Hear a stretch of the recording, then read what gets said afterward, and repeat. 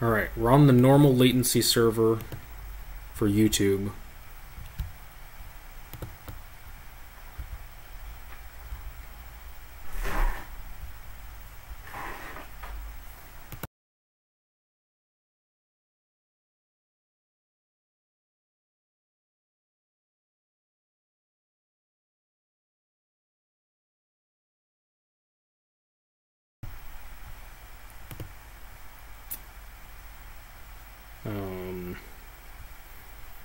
It seems like it's surviving longer now without dropping frames.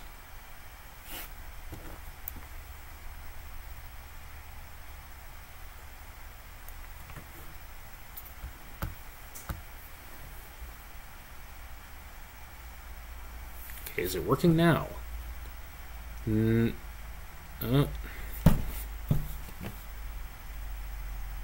Dang it. Soon as I had hope, it starts dying again. Alright, well...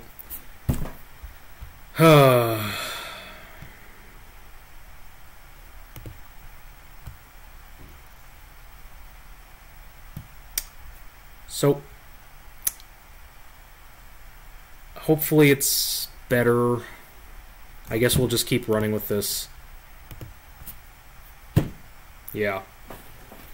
I swear, my network, rock stable. It's always rock stable. I want to blame YouTube for this. I really want to blame YouTube for this, because I don't know what else the issue is. Genuinely don't know. Alright, we're going to run with this. So, this is possibly, this is going to be a terrible live stream because of the connection issues, apparently. This might be one of the world's first dual Handycam live streams ever. We have dual Handycams. I don't know the model numbers. I don't know. This one was my dad's. Bought it, I think, in like 97 or 98. It's very old. It predates like High 8 and Digital 8. It's just a regular Video 8 Sony Handycam. This one is a Digital 8 Handycam, and you can actually stream the video over Firewire, which is something I've done before. So this one's actually hooked up through Composite, and this one's hooked up over S-Video. Not that it matters. The quality of the stream, regardless of connection issues, would still be awful. So this camera is hooked up. You can see it here. It's got one of these terrible easy cap things. As I'm watching the connection die. Watching the connection die.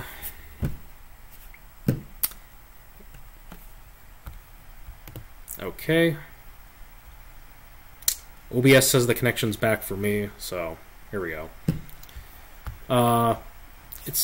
So this camera's hooked up over this terrible easy cap thing through S-Video. This thing sucks. They're like $10 on eBay. They've been selling this exact same hardware for probably like 10 plus years. It's bad. The deinterlacing is stuck on. At least it doesn't auto stretch the image, which is nice. This camera, on the other hand, we're going through some, well, just a shameful amount of adapters to get this to work. So we have Composite going into one of those cheap composite to HDMI converters. Then that HDMI cable from that converter is going into an HDMI to DVI adapter, going into my AVIO capture card that is then hooked up to my laptop. That's like, what, 3 layers of conversion? It's yeah, it's insanity. Oh, now YouTube's recommending to me 2500 kilobits a second.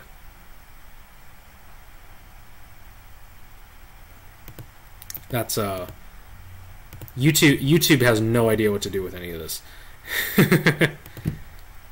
I might as well just bump the bitrate back up, because this doesn't matter. The bitrate seems to have no effect on this, so I'm just going to bump it back up to 2K. That's got to be good enough for Handycam quality here. So I love that this one is like extra grainy for no reason. Couldn't tell you why it's super grainy, it just is. This one is really dim, and I thought maybe it's the capture card causing issues. Nope. The composite output of this is just really dark for some reason. And it also makes the table look yellow when you can see here that this is the correct color, pure white. So yeah, let's actually get on to the topic at hand here. Yeah, the weird thing is like I've done a lot of YouTube live streaming for helping other people out and whatnot for events and stuff. Never typically had an issue. Almost never really had much issues. Couldn't tell you. It's just me. Of course, it just happens to me. Anyways, so we have here a... of course, the camera view for me is all reversed. This is going to be interesting to deal with. So we have a Dell Latitude D530. People probably might ask, why do you care about an old Dell? Truth be told, I really like Dells, the older ones. I don't really like most of the stuff they made post like 2010. But these old Dells I actually quite like significantly, and I just realized.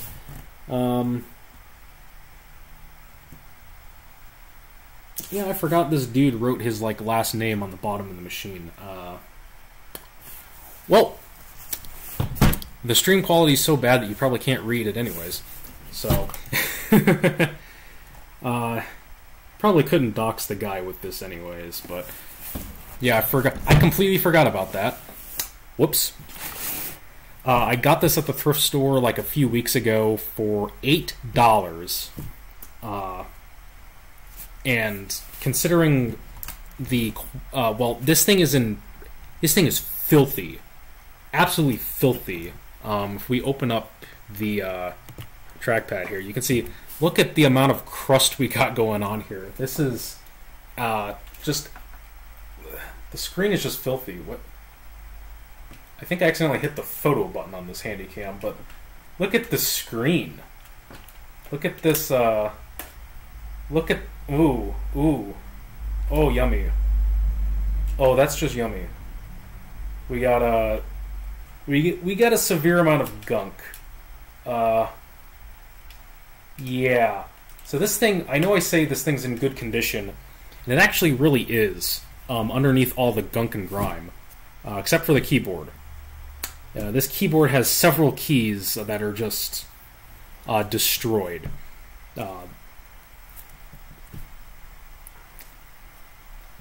I keep wanting to say it's in good condition. It doesn't look like it is, but trust me, it is. One of the main things that really kills these old Dells are the hinges.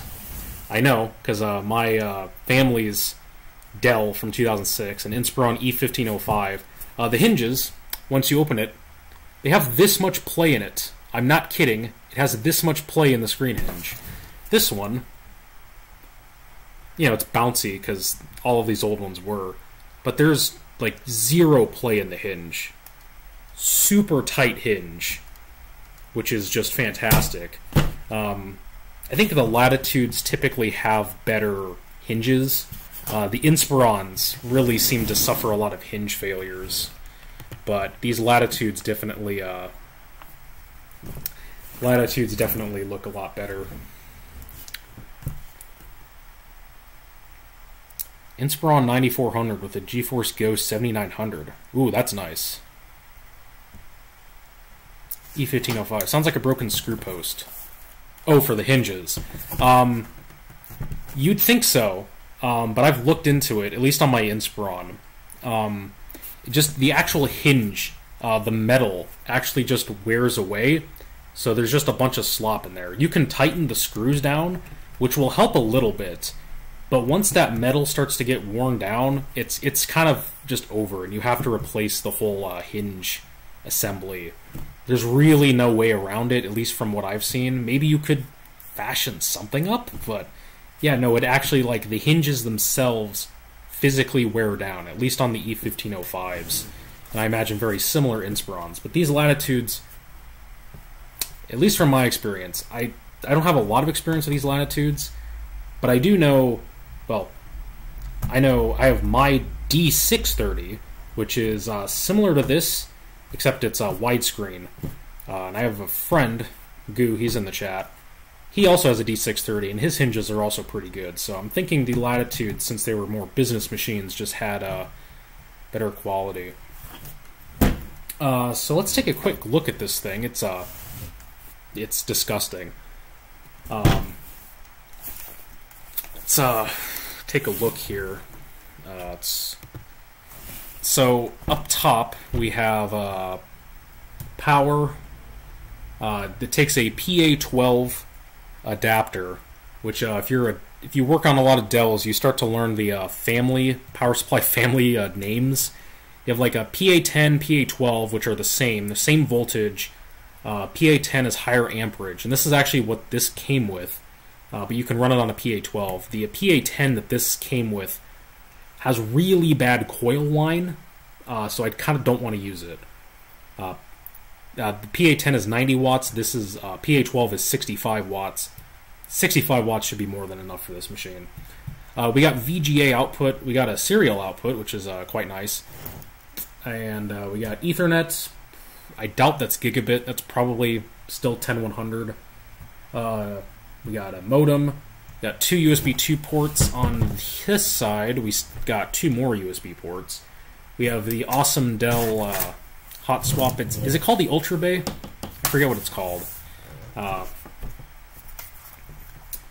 Yeah, we got just these hot swappable thingamajig. You can get a floppy. You can get floppy modules for this. Does this one have the battery connectors in it? It does. So you could actually get a battery module for this, and I think add like maybe like an hour or two extra to your battery life. Pretty cool. I don't know if they actually sell replacement batteries for these. I do have a replacement battery on the way, because this one, who would have guessed it? It's dead. In fact, actually, I have my D630 battery actually still holds a charge, but to be completely honest, it's horrifying because sometimes it heats up like a lot, and it retains the heat. No joke. Last week, I was messing around my D630 after getting this machine, and the battery stayed hot. The battery stayed hot for like 30 minutes after taking it out of the machine. And I'm not talking just like, oh, it was a little bit warm, you know, like I left it out like in the sun or something. Like, no, I'm talking like you held the battery and it's like you had to let it go after that long. I'm actually really surprised it didn't like thermal run away from me. So I don't think I'm going to be using that battery anymore.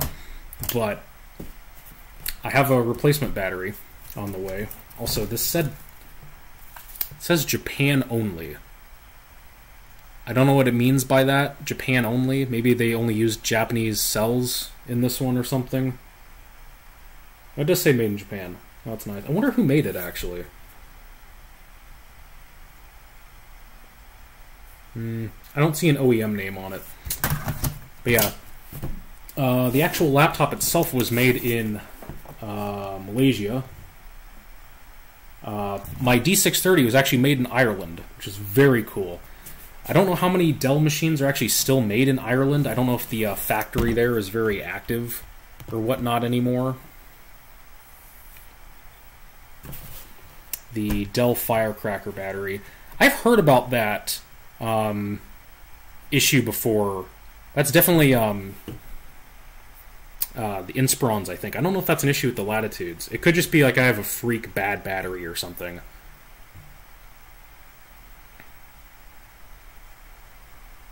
D-Bay. Okay, so it's called D-Bay. Ultra Bay is ThinkPads, isn't it? I think that's what it is. Wasn't there something called a Strike Zone? Yeah, it's right here. I have no idea what the Strike Zone actually is. The rubber bump. Oh, that's what that's for? So the rubber bump is just supposed to be for the hard drive to take impacts. I always thought the strike zone was for like, I don't know why. I always thought the strike zone was meant more for like e-cycling. So that way the e-cycler would know, like, oh yeah, drive the, like, drill like through here or something to destroy the hard drive. I know that's a dumb thing to think, but I legitimately, that's what I thought the strike zone always was for. Like, yeah, here's the hard drive. Here's where you hit to destroy the hard drive. No, the rubber thing to absorb shocks actually makes way more sense. I feel a bit like an idiot now. Let's see, we got audio here, which is actually inside of the hard drive bay, which is interesting. I think this is PCMCIA, not Express card. Yeah, this is regular PC card, not Express card. We actually have an IR window here. I don't know if it's a blaster or if it's just a receiver. It's probably both, so you could have IR communication. Although by like 2006, which is when this laptop would have came out, I feel like that was kind of a dead feature. Nobody really used that very much anymore, but I guess there was still someone. Then we have a Firewire 1394 mini port. What's the actual name for this? Is it just Mini 1394? I've never actually known what it's called. Sony called it iLink, so I mean, there's that. If we open it up here, we can see, I mean, we already looked at it. It is 4x3, and that's one of the main reasons why I wanted to upgrade this one and get it restored and whatnot. I have my D630, which is widescreen. It's 1280 by 800, so that's actually 16 by 10. This, I think, is 1400 by 1050. So that's actually not bad for 4x3. Yeah, 1400 by 1050. It's not quite an HD or a full HD resolution-ish. It's definitely in HD territory. It's better than the typical like 1280 by 1024 you'd see on a lot of PC monitors. It actually does look pretty good. We'll turn it on really quick before we bust into it. But yeah, this keyboard is awful.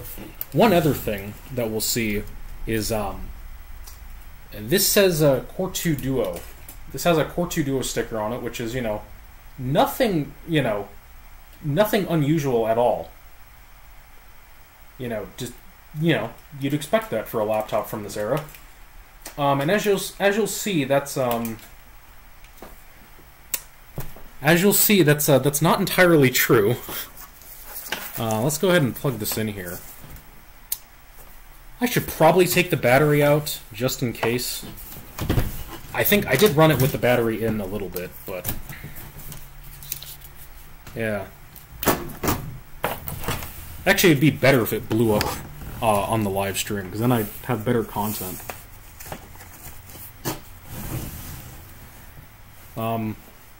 So this guy wrote his name everywhere. It was on the battery too. I didn't show it. At least he didn't put his full name. He just put his last name, thankfully. But it has this a asset number 831. So I guess he bought it from off of a business or something. Let's just get this thing turned on here. The F2 key has been absolutely destroyed. It would help if I turned on the power strip for the laptop.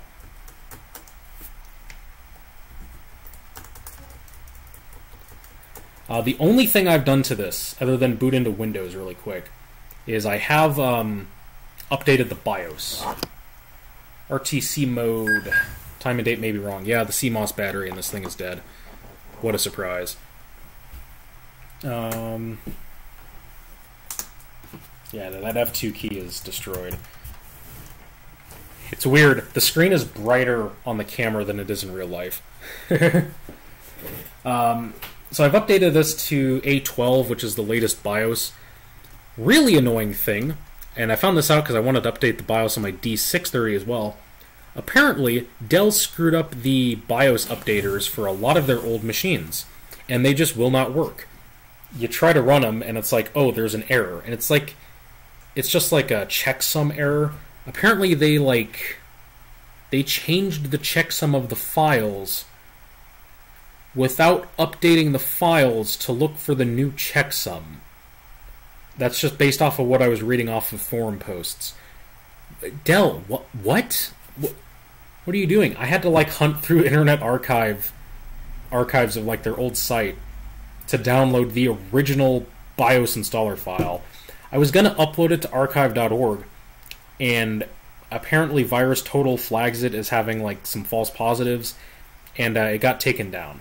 So, good job, Internet Archive. I don't know how to get that up. I would love to help people out who have these, but yeah, I can't do anything. Also, they updated. Dell kept updating their BIOSes for a really long time. This BIOS is from 2013. From like a 2006 machine. That's pretty good. The stream definitely seems to be dying less and less, which is good.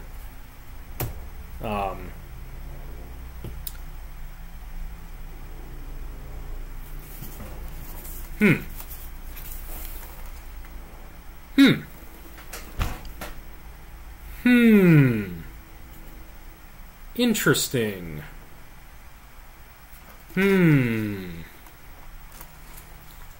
That's a weird way to spell Core 2 Duo. You may have to put the BIOS file in a zip file.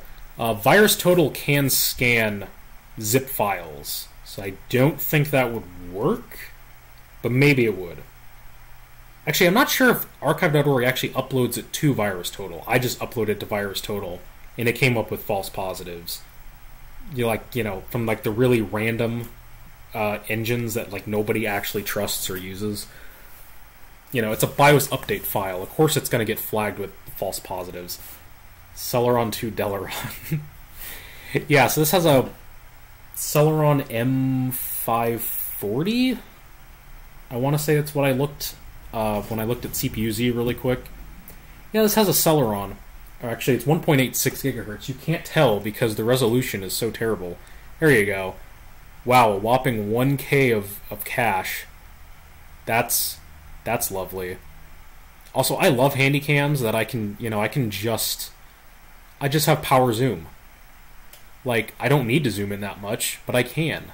And I can just easily zoom in. This is so nice.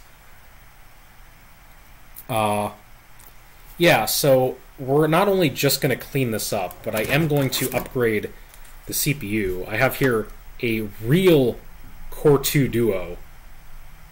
This is a T7200, very classic mobile Core 2 Duo.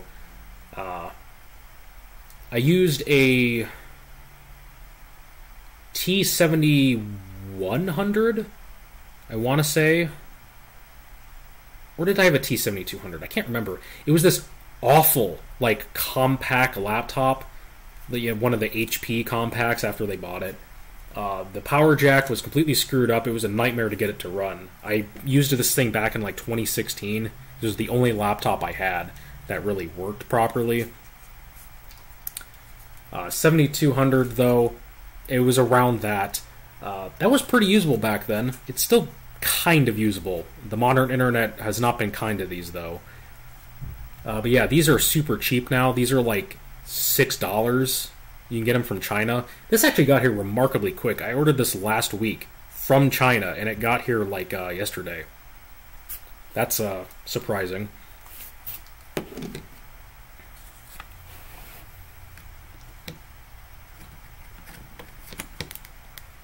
Yeah, the sockets are an issue. I think this is socket M.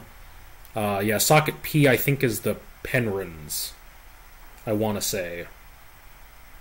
Yeah, the whole thing is a mess. You kind of have to look into what the machine actually supports and what the socket actually is. I want to say the sockets are like almost physically compatible, but there's like one pin that's different or something.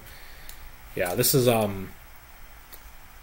forget what the micro or the code name for the architecture was for these. You can get a T8100 from China for like $1.90.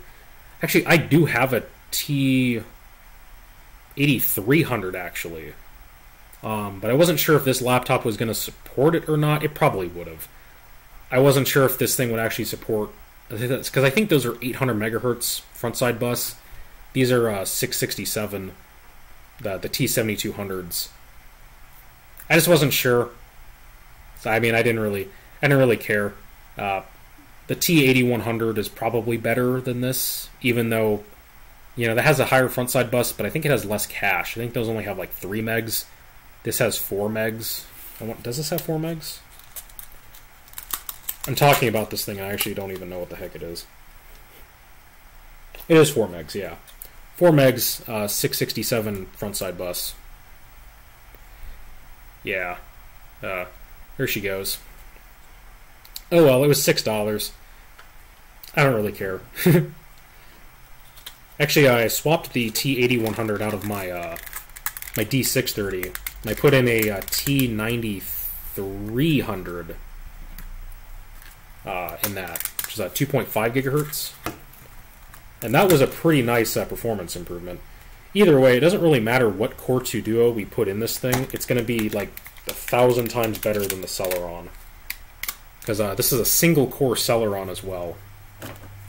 So yeah, just I want to know the story of why it has a Core 2 Duo sticker on it. Like, did someone just stick this on? Did the palm rest get swapped out? Did someone actually go in and swap the CPU? I'm guessing probably someone just swapped the sticker, maybe to maybe they were trying to scam someone. I don't know, but unless Dell somehow messed up at the factory and put the wrong sticker on, but I don't really believe that.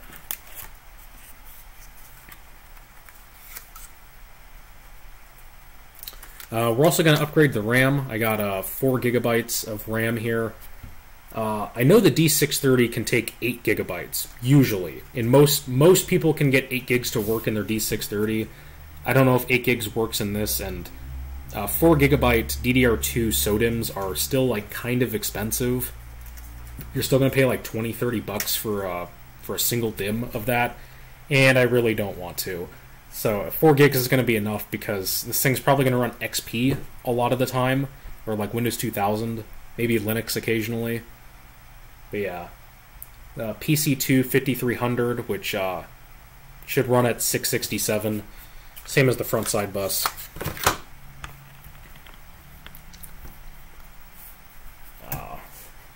Yeah, we only have a gig of RAM in there right now. The RAM is actually only running at 533. I think Dell shows the effective speed, because there's no way that's the actual clock speed. So it's at 533 mega transfers. I always end up saying megahertz. It's supposed to be mega transfers. We got an 80 gigabyte hard drive, which we're also going to be swapping out. This was on sale on Amazon the other day for like $18. I used Team Group T-Force RAM in my main computer. I just never used an SSD from them before. I get weirded out with cheaper SSDs more than I do cheap RAM. I don't know why, it's just a personal thing. This probably is going to work just fine though. I mean, there's no way this thing has DRAM or anything. Like, there's zero chance this thing has DRAM. Yeah, no, I'd be surprised if this thing even has SLC cache. I couldn't see anything on there. But it's still going to be an improvement over the Seagate hard drive that's in this thing. So we got that for like $18. And of course, we can't leave that crusty, terrible keyboard, so I bought a replacement keyboard. The sad thing is, I bought the laptop for $8. The keyboard was like $15. So this thing is worth like double the machine. This thing looks brand new. It doesn't look like, it looks like it's new old stock, so that's nice. I just realized the Windows key is different. This has the older, like, Windows XP Windows XP logo, Windows key. This one has the sort of the Windows Vista era one with the white around it. That's interesting. Also, we can see on here we got Intel Crestline graphics, which is actually just GMA 965, from what I remember. It's got 8 megabytes of... I'm pretty sure it's shared. It doesn't have dedicated VRAM. Oh, it's a D520 keyboard. Okay. Yeah, that might make sense. The D520 would be older. So that makes sense why it would still have the XP logo on it. Although this machine only has a regular XP sticker on it. It doesn't have one of the Vista compatible stickers on it. But still, like 2006, 2007, they were, you know, gearing up for Vista anyway, so that doesn't really matter. I spent way too long in this thing. Oh, it has Wi-Fi, of course. You know, almost all laptops by this point had Wi-Fi. That's right, it has Bluetooth as well. Apparently. It has the option for it. I haven't tried it, because what are you going to use Bluetooth for under XP? At least in the modern day. So let's boot this up. I want to say there's not anything personal information right away, because of course the guy didn't wipe his hard drive. I've never ran across a single computer in a thrift store that ever had the hard drive wiped. I think I've only ever maybe come across one computer that didn't have the hard drive, and that was it. Nobody wipes their computers. It's actually horrifying the amount of personal information I found on these, just from like surface level booting up the OS and like just like looking at the desktop and whatnot. Like it's horrifying. Please wipe your computers. I'm gonna switch to this one. Okay, yeah. So for whatever reason they had the old login set up with Control-Alt-Delete. So yeah, this was definitely a business laptop. Just signing in as administrator, lowercase.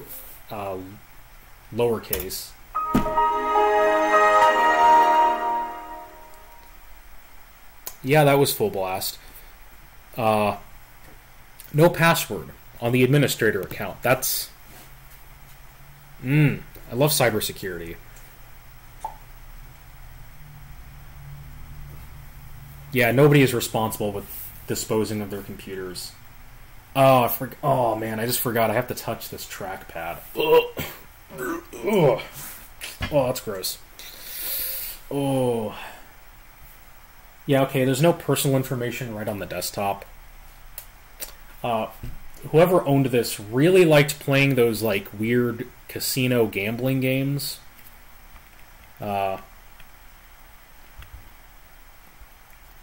Also, it's in classic theme, which I hardly ever see with XP out in the wild.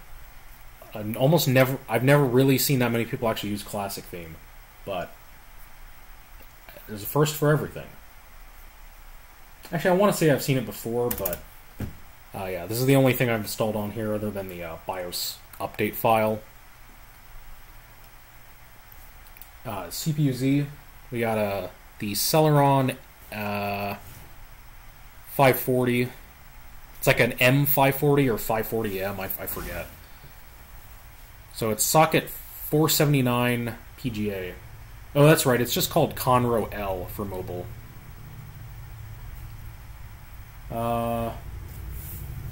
Yeah, this thing is...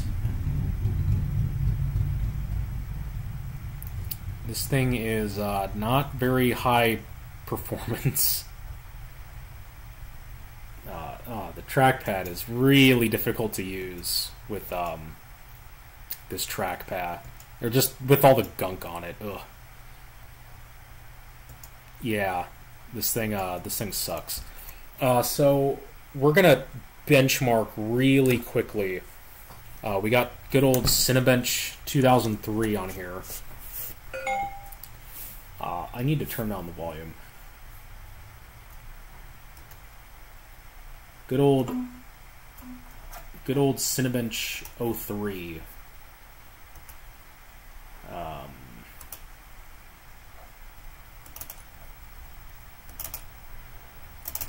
So that way we can compare the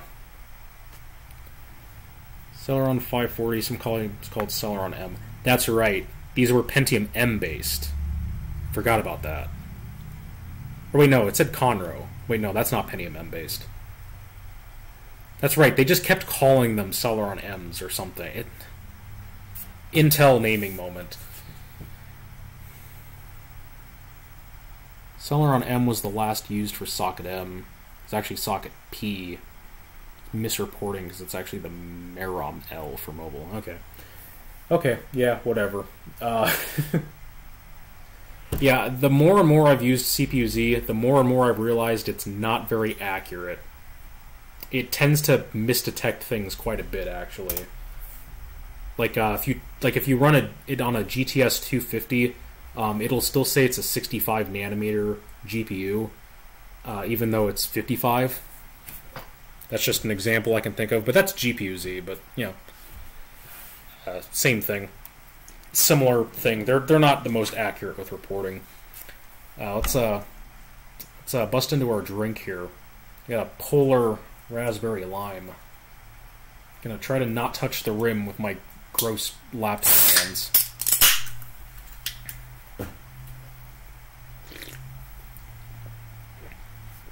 Oh yeah, that's good.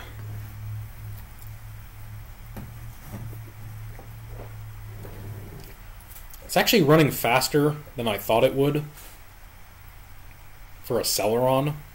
You know, this is a single core Celeron, like 1.8 gigahertz. It's actually not running too bad. A lot faster than an Atom. Like even a dual core Atom, this is way faster than that.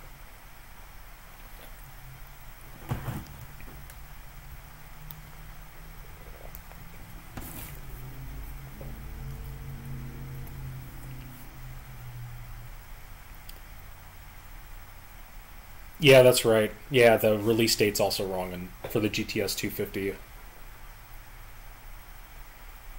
Yeah. I want to say it also reports the 9800 GTX Plus as 65 nanometers as well, and that one was also 55. Yeah, Atoms are actually like Pentium 3 speed half the time. So we actually have like a not like completely awful score, 303.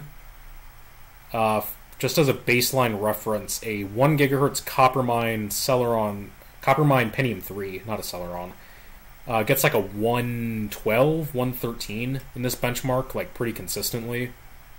And like a mid-tier Northwood Pentium 4 gets like 200, 250, something like that. So that's not the worst score actually for a Celeron. But even still, just having that extra core is going to, not to mention the clock speed and cache improvements, it's going to absolutely obliterate the performance on this thing.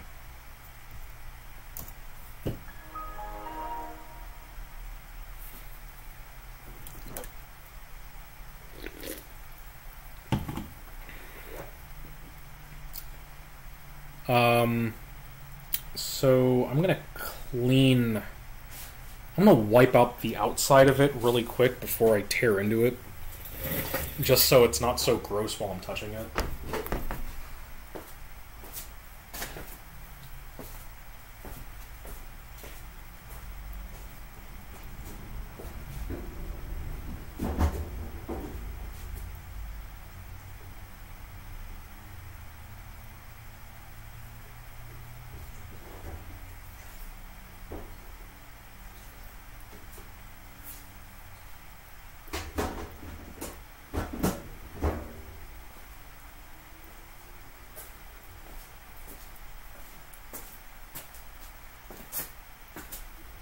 Okay.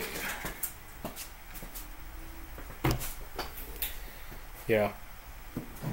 I actually mentioned the GTS 250 because I'm actually going to be doing something with the GTS 250 pretty soon. That might actually be the next video if I can get it out hopefully soon.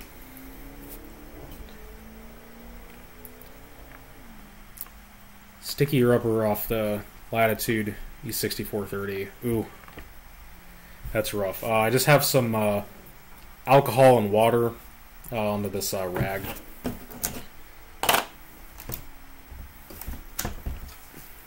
Let's just try to get this wiped up. Hopefully it doesn't take any of the paint off. Never usually had an issue with that with alcohol, but you do have to be a little bit careful sometimes, especially if you're rubbing really hard with it. It's not too scratched up either. I mean, there's definitely scratches, but it's not, like, awful. I think that's actually paint rubbed off there. This is like paint. It's like glue or something. Like somebody stuck, like, glue. I think that actually is just, like, super glue that got stuck to the top of the lid. I could probably get that off with, like, magic eraser, but then that definitely would take the paint off. So I don't really want to do that.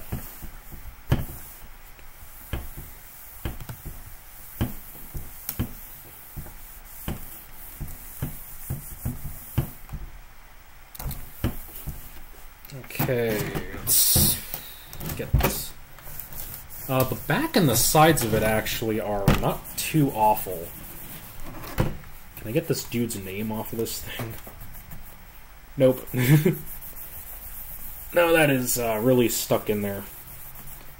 No, wait, no, it's starting to come off a little bit.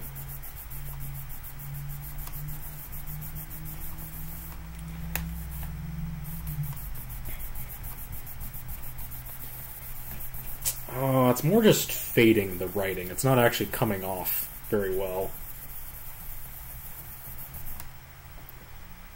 Yeah, if I ever feel like it, I'll tackle that more, but mostly I just want to get the dirt off of it and get this thing, like, sanitized, because it's gross. Get this tape off of here.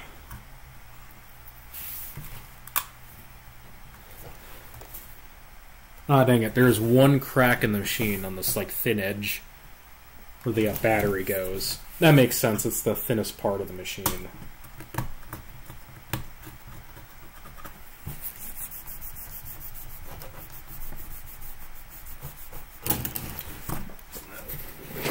I can zoom in a little bit.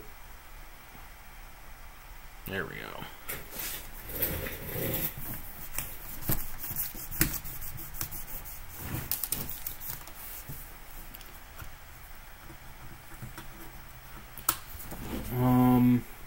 No, that's just chewed up. That's not stuff I can rub off.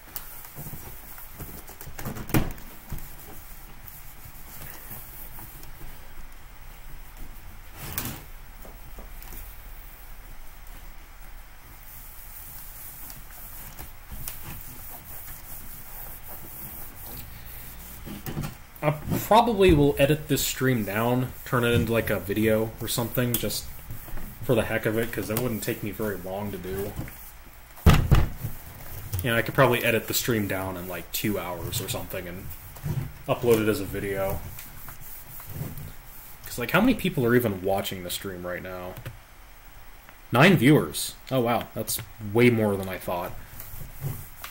I thought it was just like 2 or 3 based on the comments, but...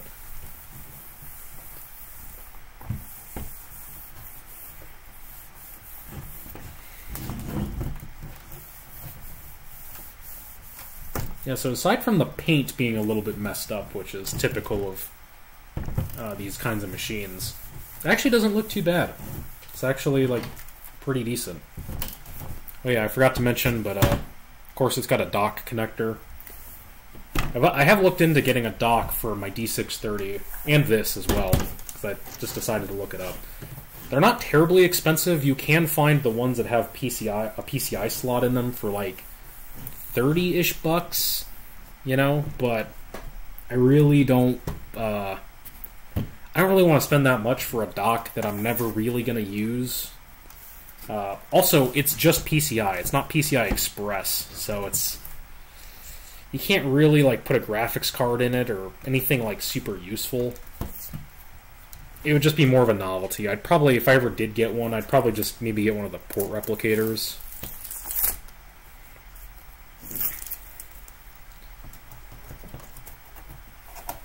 this random, like, arrow sticker on it as well. Like, who knows why that's there. Sometimes I really wonder, like, I wish these machines could talk. I want to know the story behind these machines. Like, who owned them and why did they do this? Why did they mistreat these things so badly? Like, it's like so dirty that it's either like an adult who really just doesn't care, or this like got relegated to being used by like a kid at some point. Like, seriously, if you're an adult, how do you let your computer get this nasty? Like, it's like, this is shameful.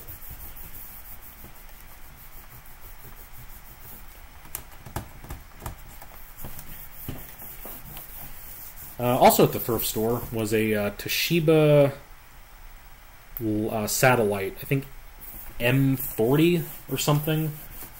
I thought about getting it, but I was much more drawn to the Latitude, and frankly, I really don't need this giant fleet of Core 2 Duo laptops.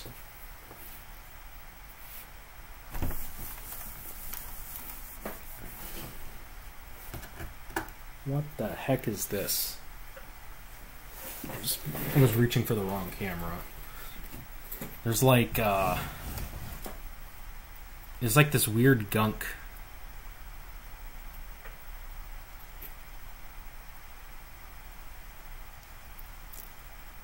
Oh, so it's to maintain compatibility with the D600.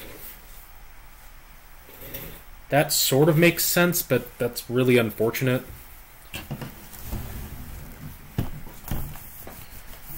Yeah, I mean, it still sucks. I imagine there would have been a lot of people back then. A lot of people back then, I think, would have liked, to use better, like, PCIe graphics cards, but whatever.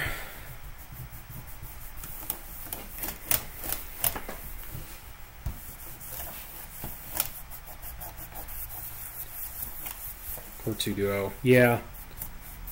I still find tons of Core 2 Duo machines. Like, I've been finding more and more, like Sandy Bridge era machines more and more now, but yeah, I still come across a lot of Core 2 Duos and Pentium 4s. It's probably just the area that I live in. Not exactly very high income, so that probably explains a lot of it. People hold on to their machines a lot longer.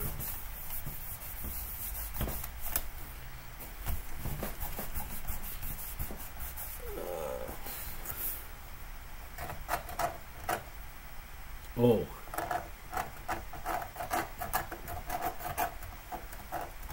Oh. Old PCI cards only ever took up one slot, right? Most regular PCI graphics cards, yeah, are single slot. Sometimes the coolers are slightly bigger than one slot, and you might have issues with it, but typically you can fit most of them in one slot. There's just the stuff. Like, I don't know if that's like skin gunk or what. Or if that's like some like coating that used to be on the trackpad or something.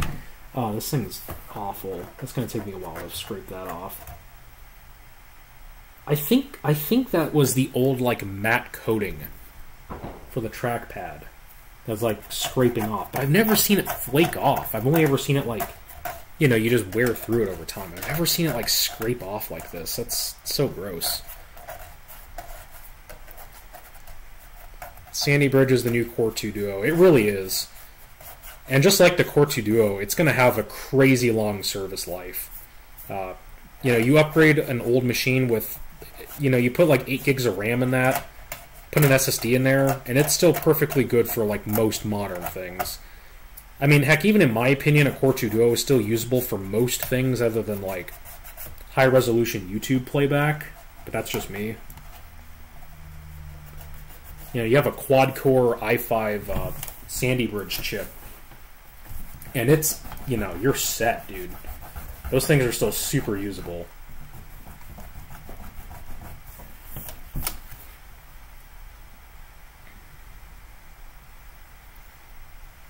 Core 2s are going up in price. It's starting to go up in price. I don't know if I'd agree with that. Maybe not even on eBay. Motherboards, maybe. I could believe the motherboards are maybe going up in value. I don't think the chips are going up in value yet, really.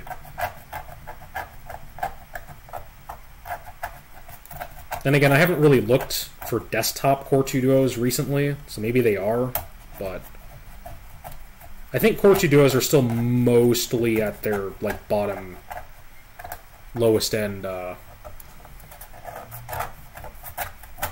price point right now. Dude, this thing is so gross and messy. I don't really have like a plastic scraping tool. The oldest Core 2 Duos are now older than the first 486 when the Core 2 Duo released. Yeah. I mean, the Core 2 Duos are... like 18 this year. They launched in what, like July or August 2006? I can't remember. But yeah, crazy long service life. Chips are worthless. The boards that aren't junk are going up in price. Yeah. Yeah, I could believe that. Especially like the high-end SLI boards, like with NVIDIA chipsets, or the better higher-end Intel chipsets. Yeah, I could definitely see those going up in price by now. How big is the dock? The port replicator is only like from the back of the machine, it only goes to about here, I think. The full-size dock with the PCI slot takes up the entire base of the machine, I think. And those have a built-in power supply, where the port replicators, you still need to use your external power supply for those.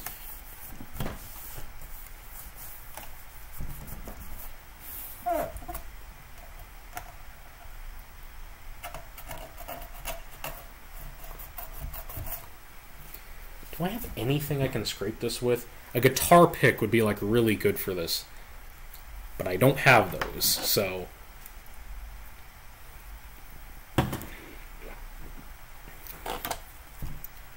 Do I? Yeah, let's try that. Oh, that's actually kind of working.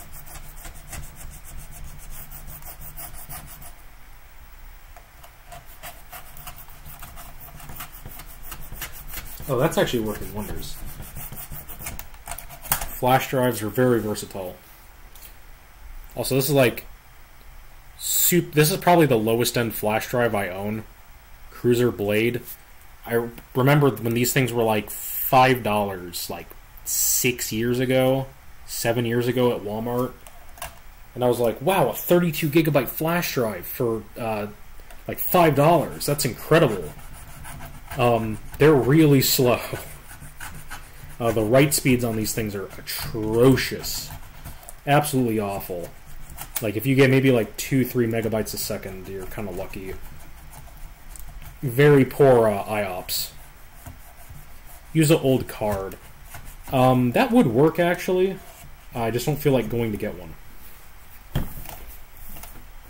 You know, I am in my garage. I don't have my wallet on me.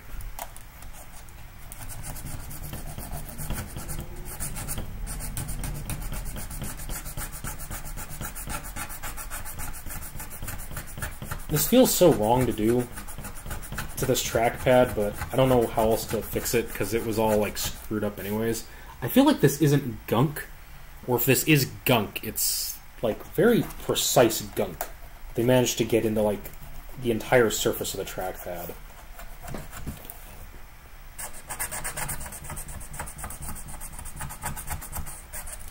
I feel like this is just the matte coating that used to be on here and, you know, used to hold up at one point, but it's just given up.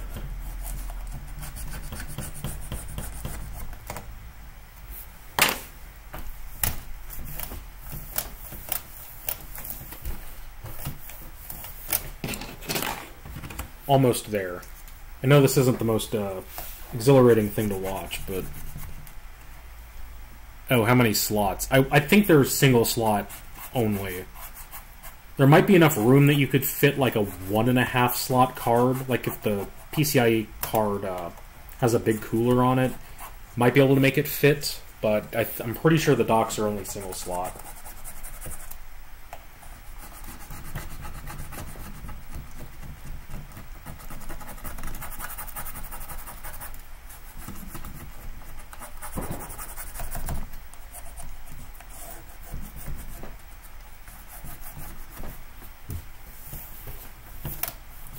Is that all of it? Nearly. Just a little bit in the corner.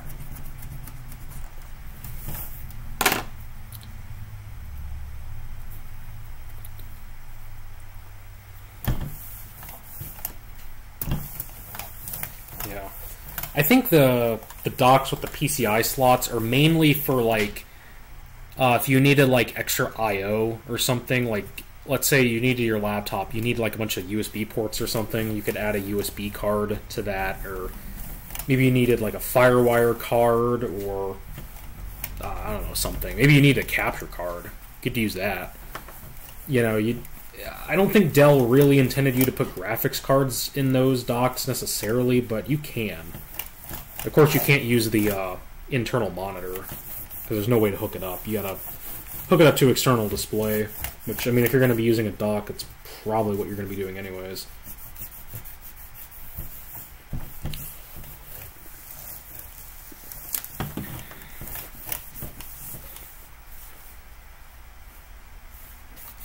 See if I can get in this crevice.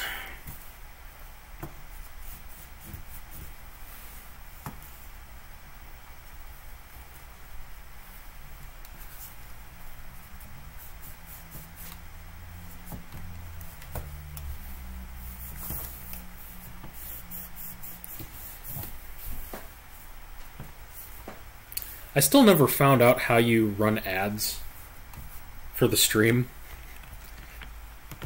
Because I might take a break really quick.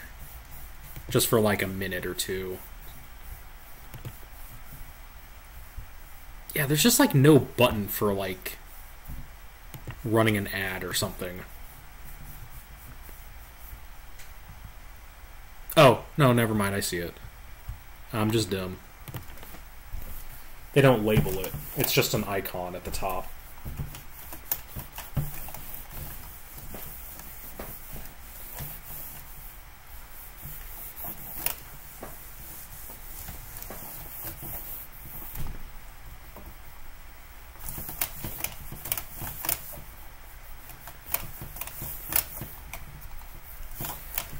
I think I'm going to wait to clean the screen until I get it back together.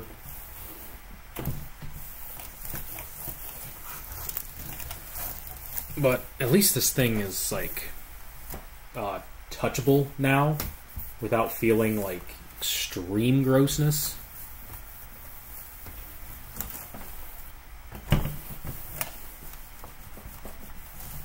So,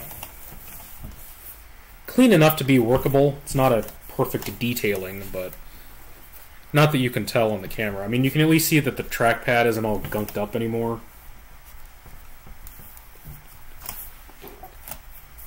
See, is the trackpad like super hard to move on now without that coating?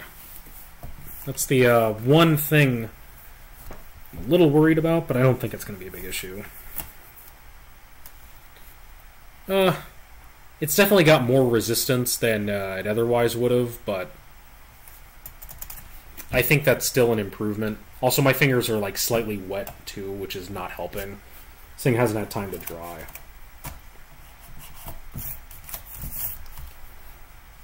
Yeah, as long as you're not, like, actually, like, rubbing your finger into it, it's fine. You just kind of lightly rub it on the top. You're good. Alright, let's bust this thing open. This should open up like most of the other Latitudes I've seen and worked on.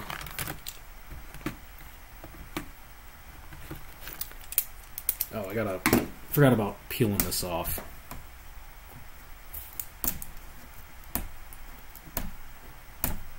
I mean, yeah, technically this, like, number tag is part of the machine's history, but I don't care.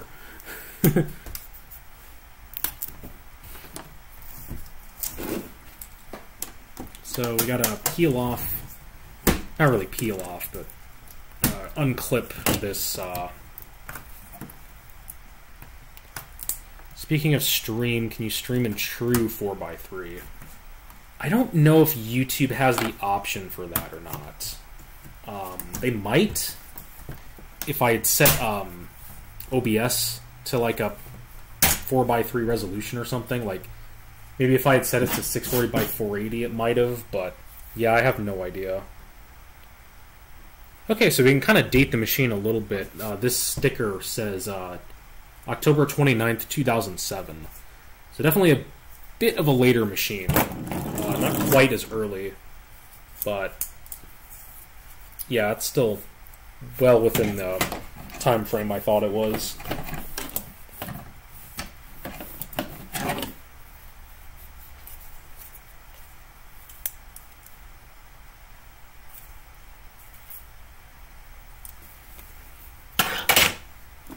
Okay, let's get that keyboard off. Now these, one of the RAM slots is under the keyboard as well. But of course we have to dig deeper anyways, considering we want to get to the CPU.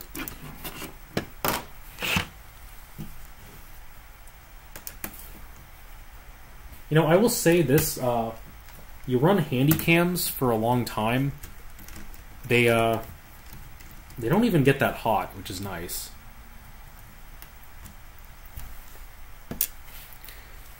Like, in theory, it shouldn't be hurting the Handycams any, really, because I'm not running, like, the tape mechanism constantly. Also, the screen flickering is the capture card. That's not the Handycam.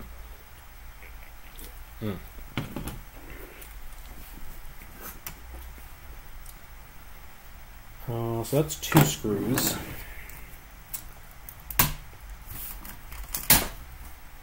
Ooh, all the gunk out of that. Wow, I don't even need to go super deep for the CPU. Not as easy as the Inspiron B130.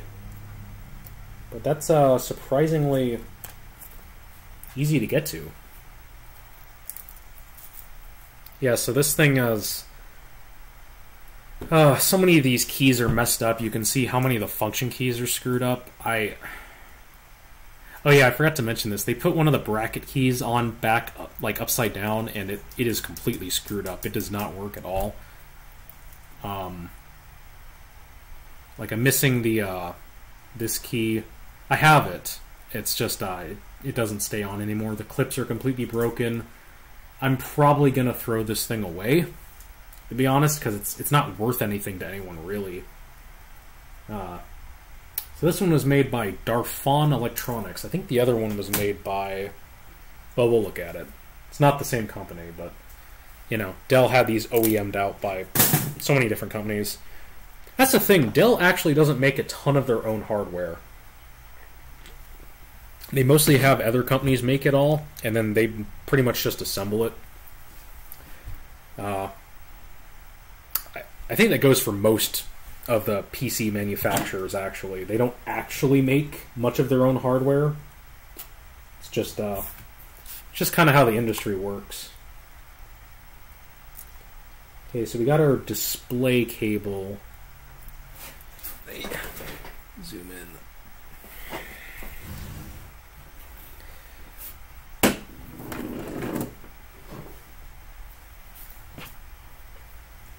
So switch lottery, like it is with ThinkPads. Not sure what you mean by switch lottery exactly. You mean just like what parts you're gonna get?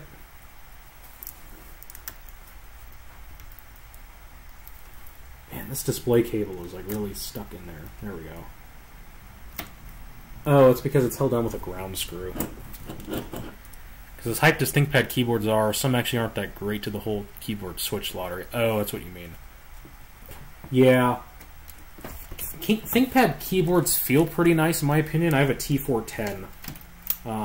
They're pretty nice in my opinion. Like, they're good quality. The keyboards. The laptops in general are good quality. I'm not going to knock ThinkPad quality, but I think... Honestly, Dell quality from the mid-2000s is, in my opinion, it's pretty close, actually. Granted, I've just been exposed to... Wow. The CPU heatsink screw had, like... Dude, these things have no tension. This one's tensioned a little bit. Dude, these things had, like, no tension. Did that just, like, wiggle its way loose? Or, like... Yeah, I kind of want to say someone tampered with this. They might have actually swapped the CPU out. That would make a lot of sense for why those keys got all screwed up. Like the function keys and whatnot. That would actually make a lot of sense.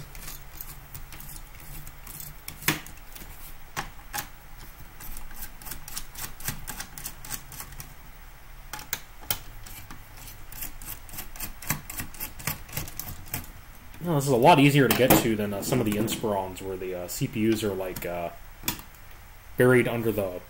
Someone's been in here.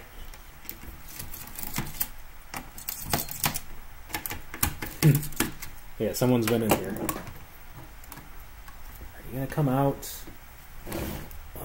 Is the heatsink gonna get jammed in there? Is that what I'm dealing with? Oh, I can already see in the heatsink there's a nice thick just carpet of lint around the heatsink. That's pretty typical. It's still gross.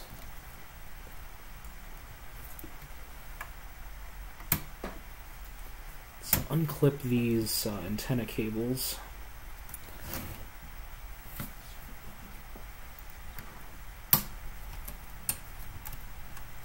Come on.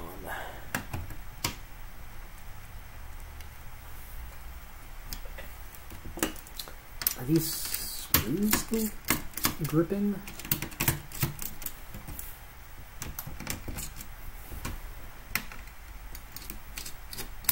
There we go. Okay, it was just the screws. Had a lot more threads on it than I thought. Come on. Come on. Oh, there we go. Not the worst I've ever seen. Certainly not great. Let's look at this paste application. Yeah, not great.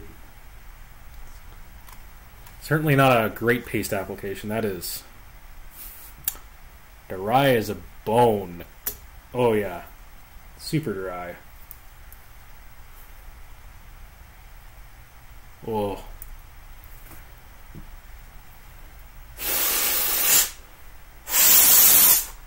Oh.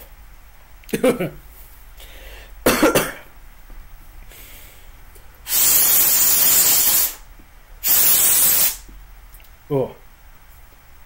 That's better. I don't really have a brush. Oh, wait, I do.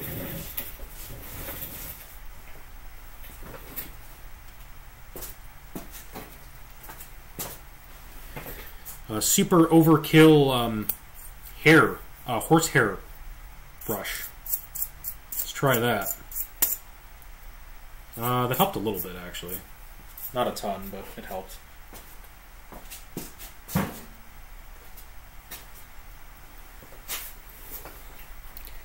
Bad paste was used. Whoop, excuse me. Bad paste was used. Yep, it's pretty normal. It's that paste that's like almost a pad, you know?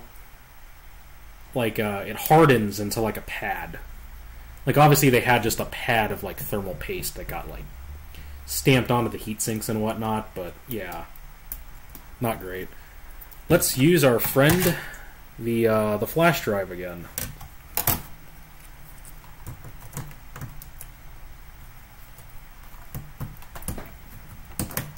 Who needs a scraping tool when you got a sand disk?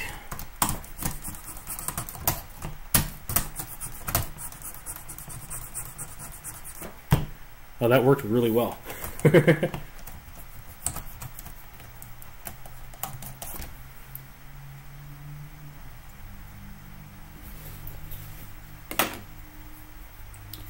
And of course, we got a thermal pad for the chipset. Which of course, it just has dedicated, not dedicated, integrated. There we go.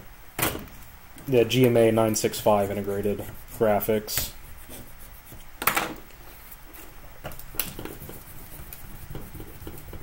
But my D630 actually has the Quadro NVS 135, and those are notorious for GPU failures due to thermals. And I actually added a shim to the heatsink to help give it more tension.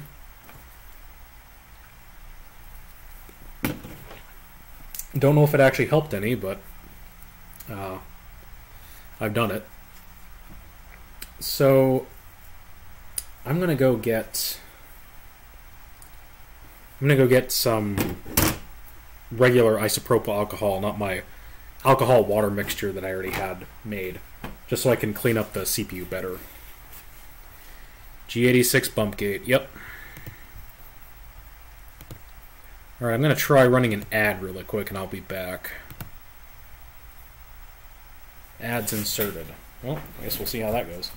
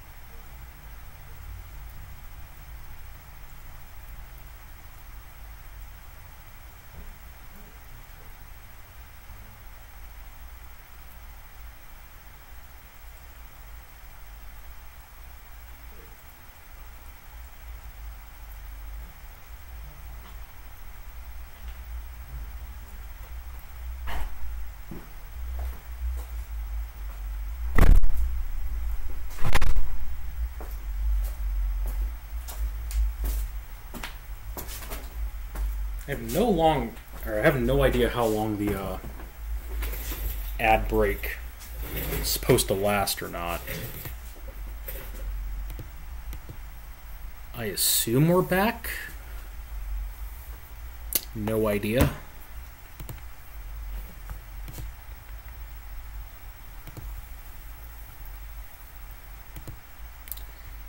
Are we back from the ad? Actually, I wouldn't be surprised if most of you aren't using ad block. So, just totally fine if you are. I totally understand. YouTube is completely out of control with ads. So we got the strong stuff. Actually, you can find 99%. Just not super easily, and honestly, the 91 is good enough for almost everything.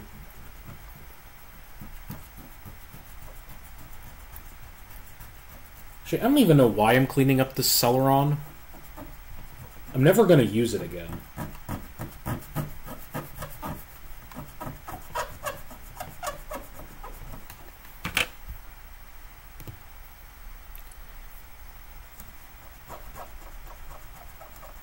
Are the ads really more aggressive on YouTube TV? I figured that was just YouTube in general.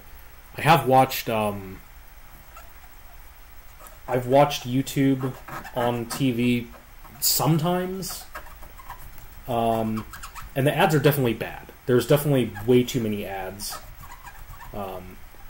which is why when I upload my videos, I try to limit it to like 1 or 2 mid-roll ads, like ad sections, because they're going to play probably like 2 ads in each of those things. So I try to limit it, especially if it's a shorter video. And I try to make it so it doesn't like interrupt the flow of the video, but yeah, I fully support people using ad block on YouTube.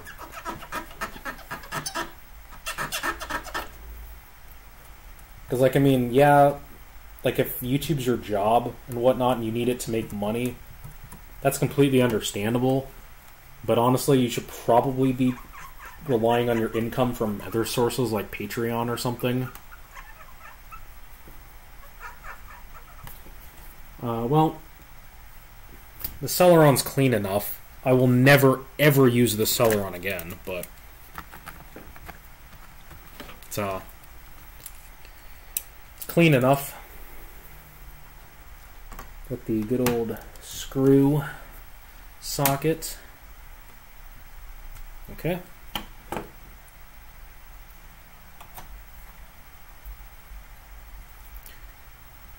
there she is.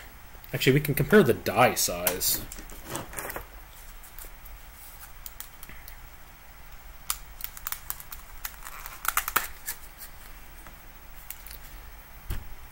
Got of course they give us one of those terrible little packets of thermal paste. Actually, I've had some of the Halnsey,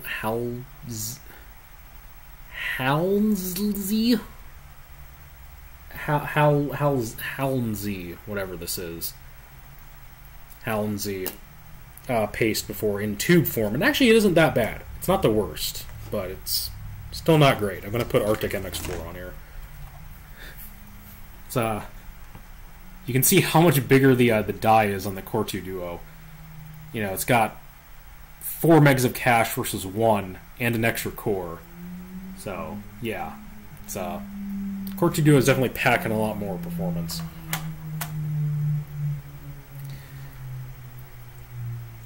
Yeah, YouTube Pay is not nearly enough. Like, I'm a pretty small channel. I don't get very high viewership on videos, but just based on the amount of what little money they do pay me for the views I get with ads, yeah, I cannot see how you could sustain being a YouTuber unless you're getting like 400,000 or 500,000 views on a video, like per video, and you're uploading probably once a week. I don't see how you could make a living off ad revenue alone. It's just not enough anymore, and I don't think it has been for years. Like, if YouTube ever did become my job for whatever reason, which I seriously doubt it ever would, but if it did, I would have to open a Patreon. Okay, some of the pins are a little out of whack, I think. None of them are crazy bent. Just out of whack, I think.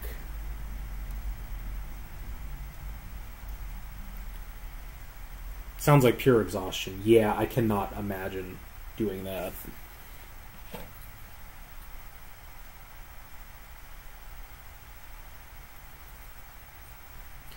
YouTube takes their cut anyways. Well, it looks like we're dealing with a different socket. Because,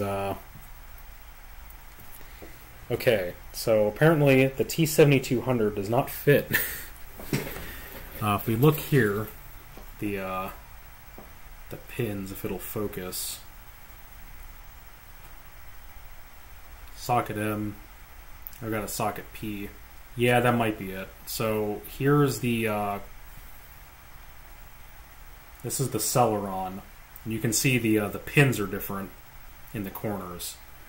So I guess I have a T7200 now to have lying around. I'm gonna go grab my T8100, and I'm gonna go see if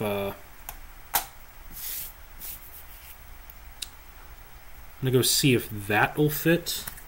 That should be P, socket P. Oh well, I have a T7200 now.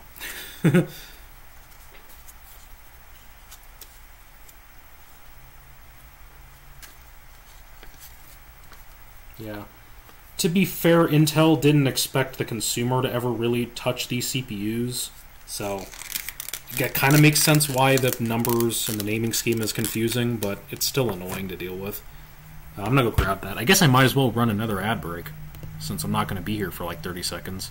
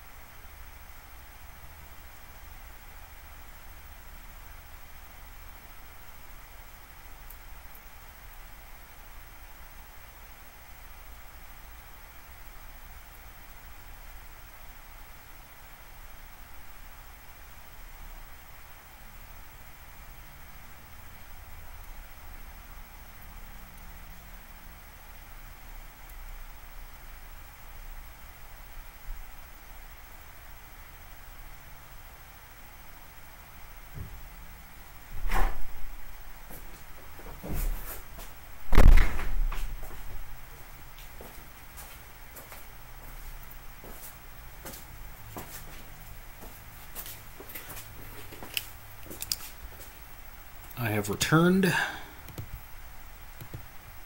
Hopefully the ad break is over.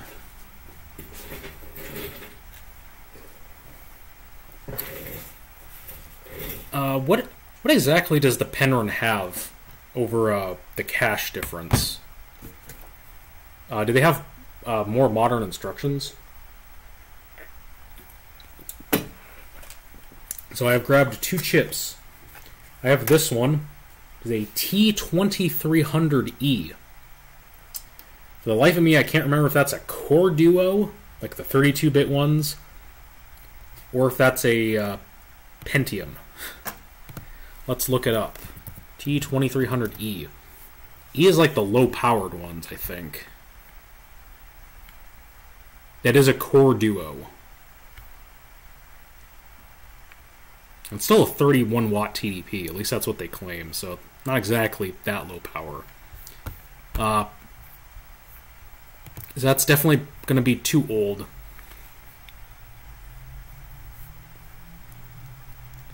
Hello. Thanks for joining.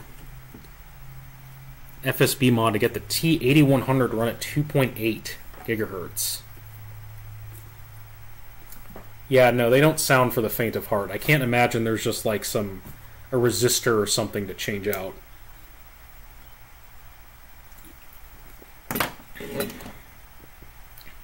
Okay, so we got our original Celeron.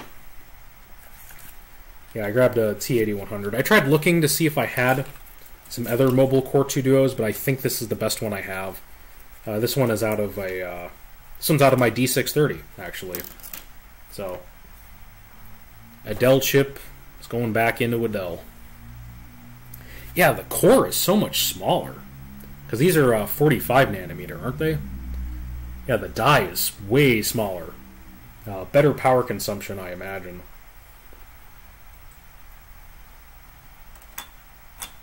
Oh yeah, dropped in perfectly fine. And since I have the latest BIOS on here, there shouldn't be any compatibility issues that I need to worry about. So let's get that die cleaned up. Actually, let me... can I take the fan out without taking the track... or the wrist pad? Rest pad?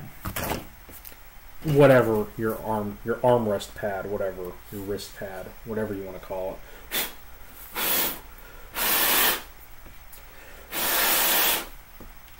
Well, I can just blow the fan out with my my breath. I think that's good enough.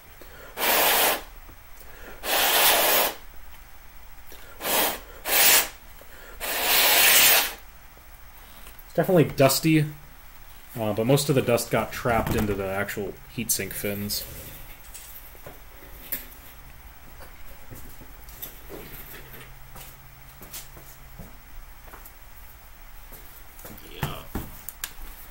Blow this off over here.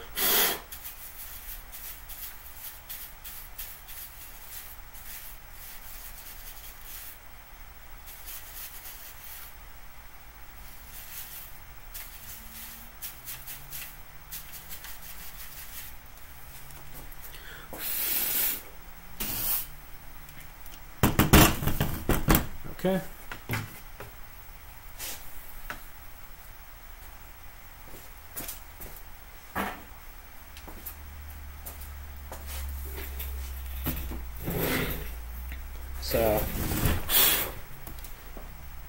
Yeah, it's clean enough. There's some surface dust still in the fan, but nothing to worry about.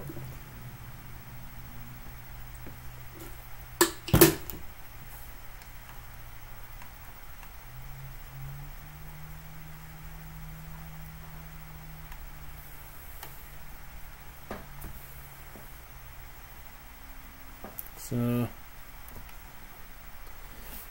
die looks pretty clean to me. No, Q-tips aren't necessarily the best thing to use for cleaning the die because they can leave lint behind, but I always just double check. I know people use like coffee filters and whatnot, which I have. I just, I want to use them for coffee, not my CPUs. Let's stick that Celeron in the case.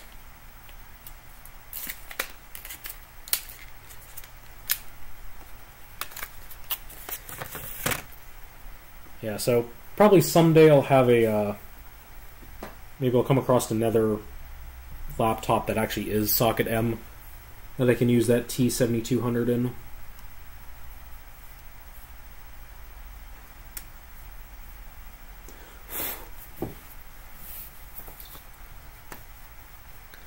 Do the old shirt clean on the chipset. Good enough for me. It's got some Arctic MX4, which is my go-to paste.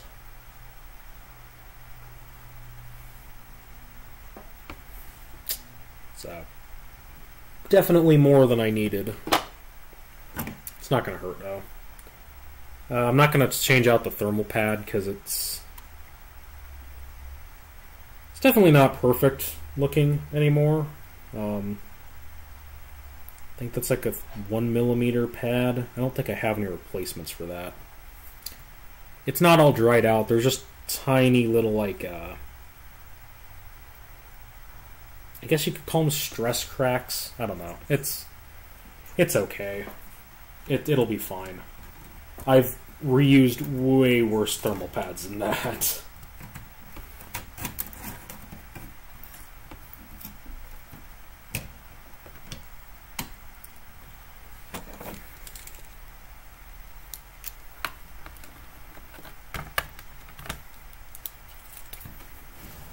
And of course they number these so it's as easy as 1, 2, 3.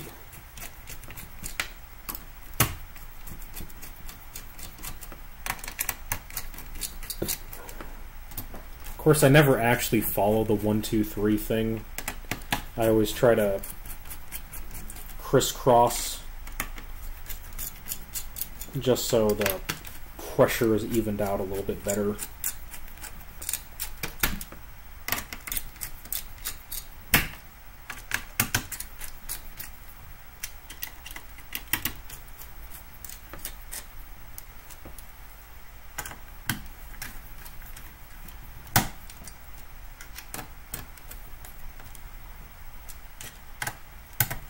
Make sure these things are actually tensioned down, unlike the way they were.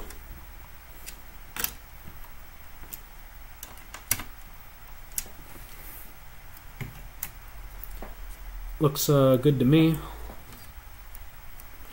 So get those antenna wires back into the heatsink. It's an interesting way to clip them in there, but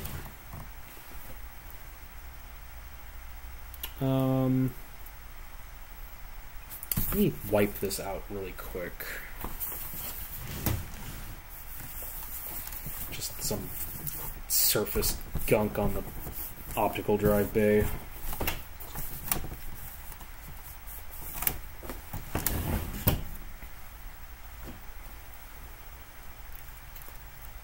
Now let's clip the display cable back in.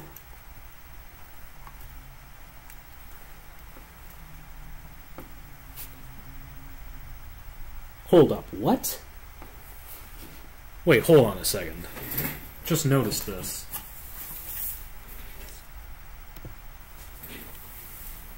On the display cable, it says July 10th, 2021. Like, I don't know how you would interpret that as not being a date. What? How does it say 2021? Huh? Like, how is there a replacement screen from, like, 2021? Or, like, did they just replace the ribbon cable? Who was in this machine in 2021 and, like, upgraded nothing else, but just changed out the screen. Well, what? That makes no sense. That can't be a date.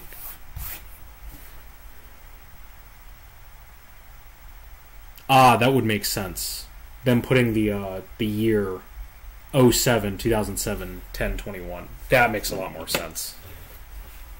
Yeah, okay, that makes a lot more sense. Putting the year first. I was gonna say, like, how is it 2021? That makes no sense at all.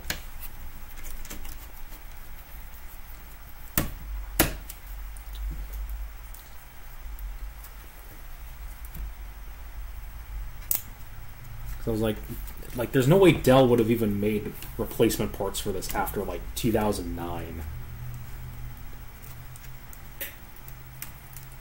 Yeah, that makes a lot more sense. It's still jarring to see, though.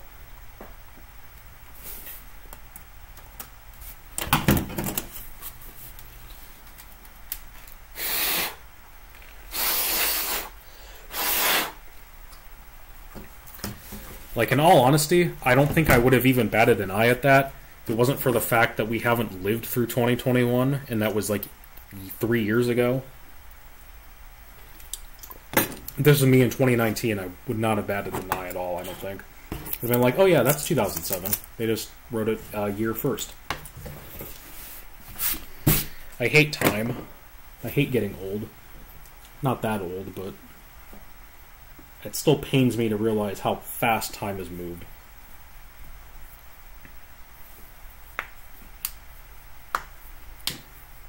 Good to know. Dell's date system. Let's go ahead and pop this RAM out. Never been a fan of having the extra DIMM under the keyboard. I strongly believe that both DIMMs should be accessible from the bottom, but that's just me. So we got 512 megabytes from Samsung. Hot take, not a fan of Samsung, especially DDR2. Of all the DDR2 I've ever seen fail, almost all of it has been Samsung. Could just be me, could just be a weird thing that I've had, but I don't exactly trust Samsung DDR2 very often.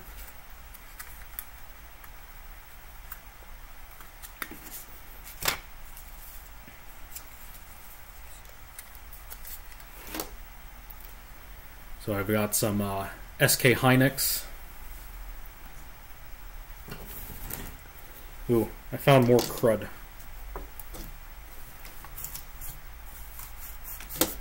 Get that cleaned up. Under the keyboard area. That's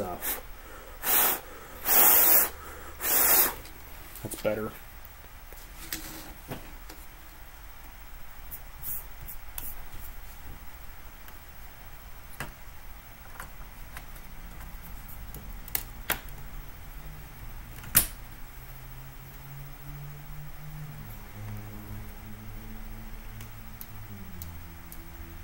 Yeah. All my other DDR2 is fine. It's just Samsung for some reason. But yeah, I wouldn't be surprised if DDR2 doesn't fail a lot these days. Actually, I very rarely have RAM fail on me. It's pretty rare, actually.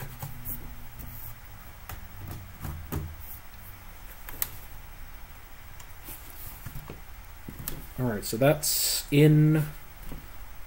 I connected the display back up. Antennas are back in. Core 2 Duo T8100's in with paste. It's tension down, so I think we're good to put the new keyboard on.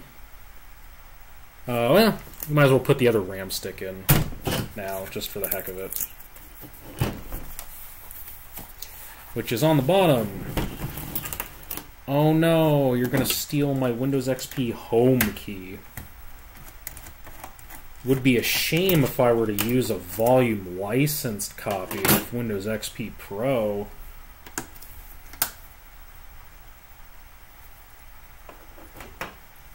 Also, very nice thing. I should have grabbed it. I didn't think of it. I should have grabbed the battery. You know what? I'll just do that later, I think. grab a different CMOS battery, but yeah. Very nice that it's not one of those ones where you have to plug it in with a wire. It's just, you know, in a little socket.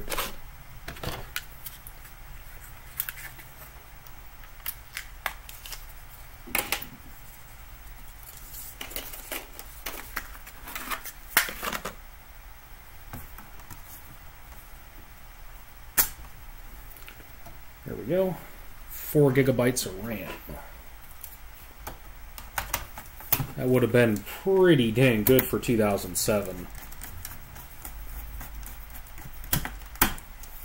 You can still activate it over phone, at least last time I checked, but there's no reason to do it when there's like 10 billion XP cracks out there that you can use. Or you can also just get a volume license copy of XP Pro. Like, there's no reason to go through the hassle of the activation except for just, like, nostalgia reasons if you really, really wanted to. Is there something loose in there? No, okay. I thought I heard, like, a loose screw or debris in there or something.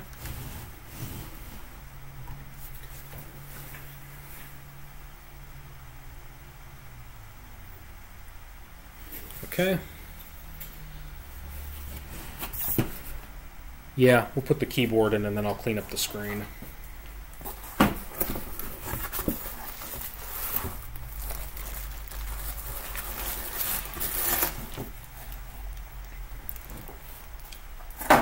Yeah, Microsoft doesn't care about XP.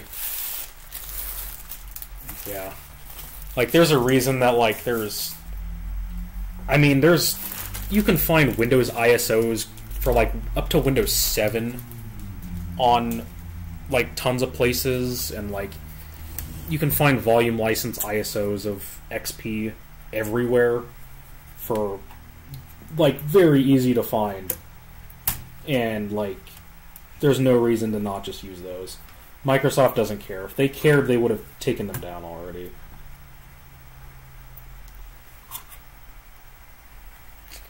The nice thing about XP volume license is that you don't actually need like a volume license key server set up to actually use them. You just insert the key, and it's just like, cool, we're taking your word for it. Just like activating like Windows 2000 or something.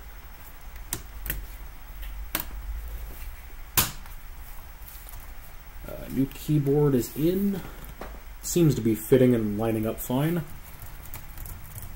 Ah, that feels nice. Definitely feels a lot better than the old one. I forgot to check who made this. I think I showed it earlier.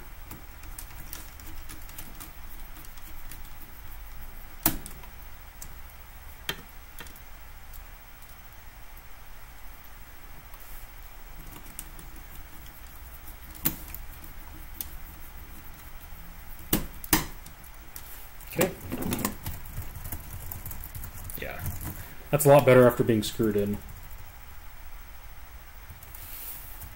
You know, I want to say this doesn't feel quite as good as some of the other Dell keyboards.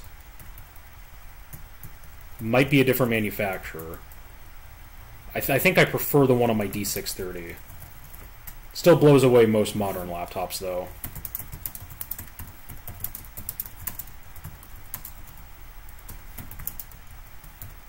It's just like a tiny bit mushier. I don't know how else to really describe it. Could just be, you know, whoever made it. Yeah. Let me feel the old keyboard, actually.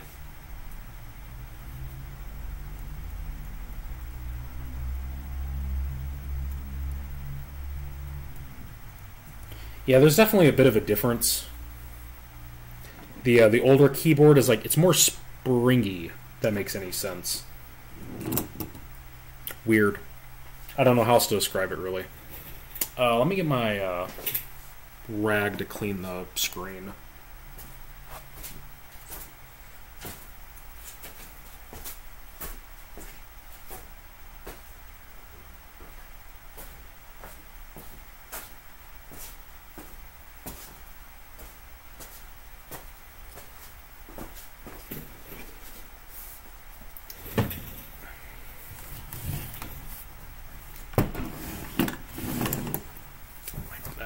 first. And I'm just going to use some this eyeglass cleaner. Really all this is like water, a tiny bit of alcohol, and like a little bit of detergent, I think. I've used it on screens before and it's never caused me issues, and it usually cleans it up pretty well, so typically what I use.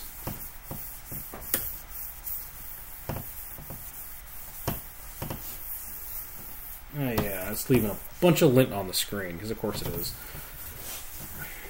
Don't you just love cheap microfiber towels?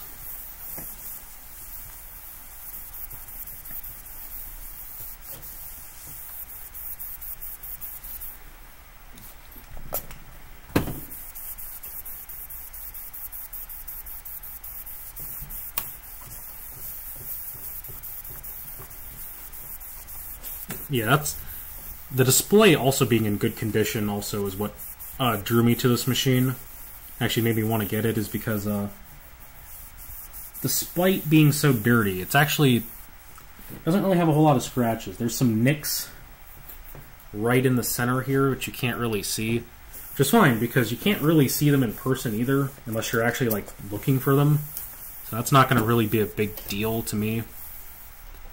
And of course it's a matte screen, so yeah, it doesn't really matter. I feel like scratches are more obnoxious on a glossy screen than matte, but that could just be me.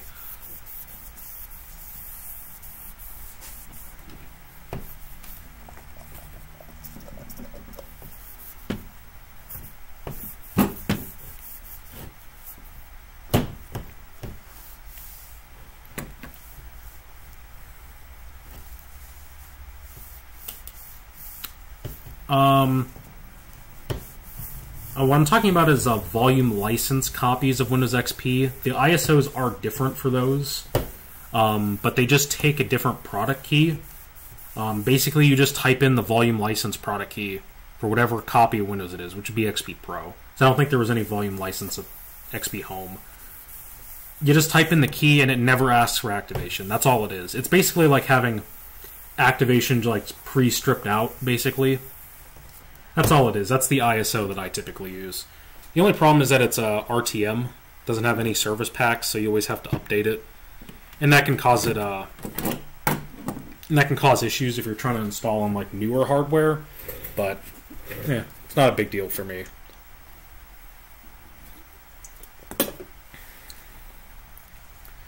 But the nice thing about Dell is actually, if you use a Dell branded CD, doesn't matter what computer it came with, any copy of, you can use like a Dell Vista disk, XP disk. If it detects that it's installing on a Dell, it'll auto-activate it, which is super handy. That's actually what we're going to do. I'm going to put I think we're going to put XP Service Pack 3 on here. Yeah, I could hunt down a Service Pack 3 volume license copy. I just haven't, because I don't feel like burning another disk.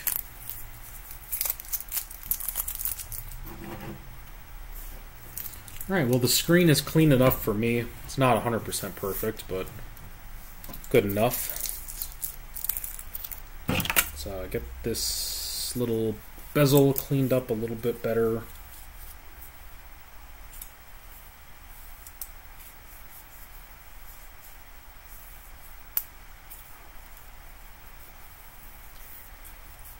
Hey, it's Steve.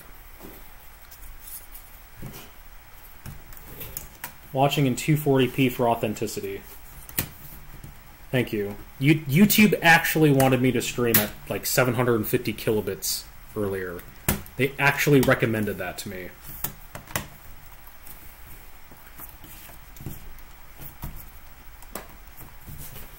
Is that sitting on there right? No, it's definitely not clipped down all the way. There we go.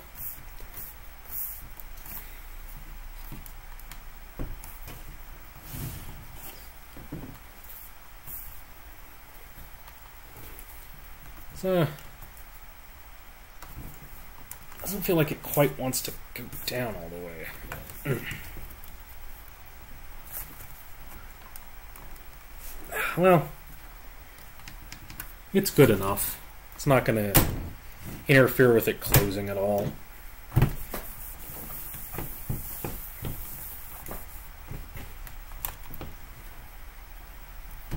Yeah, doesn't look brand new, but it looks like it could have been like, you know, it's like 3 years of use maybe now, not like 20, 17, you know, whatever.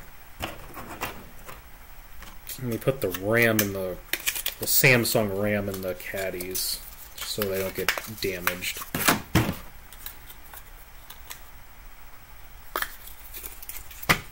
And I forgot to bring my XP disc out with me. But that's okay, because we still got to put the SSD in. And then after we put the SSD in, I think I'll run an ad, and I'll run inside really quick and grab the disc.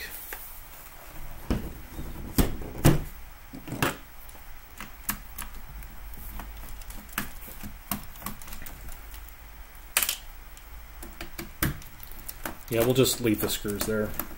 It's fine. I would never lose a screw.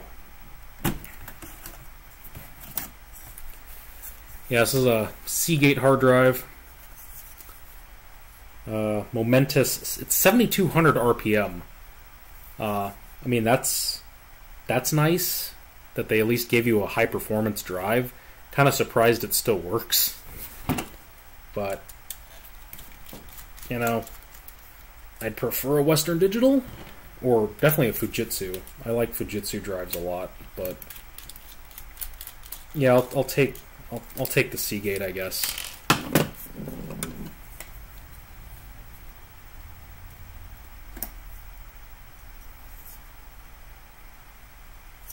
All right.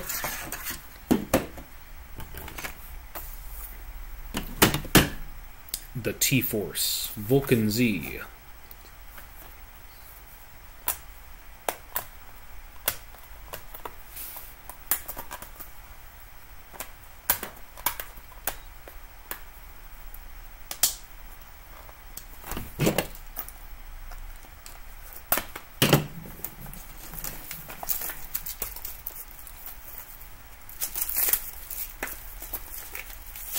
There we go.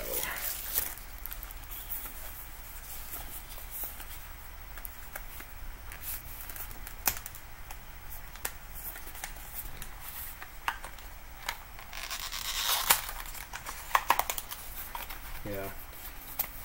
I imagine it's probably original, considering it's only 80 gigs.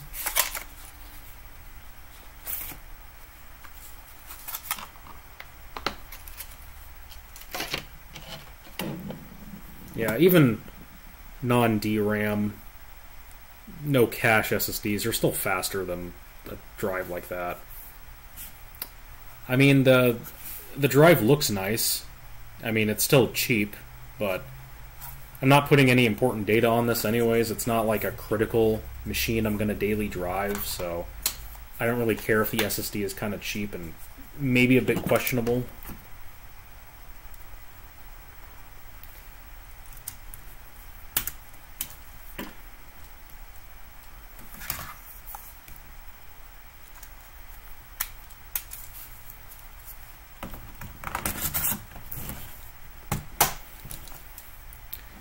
It'd be really cool if on modern laptops they still had this, but it was just like an M.2 little thing that you could pop out.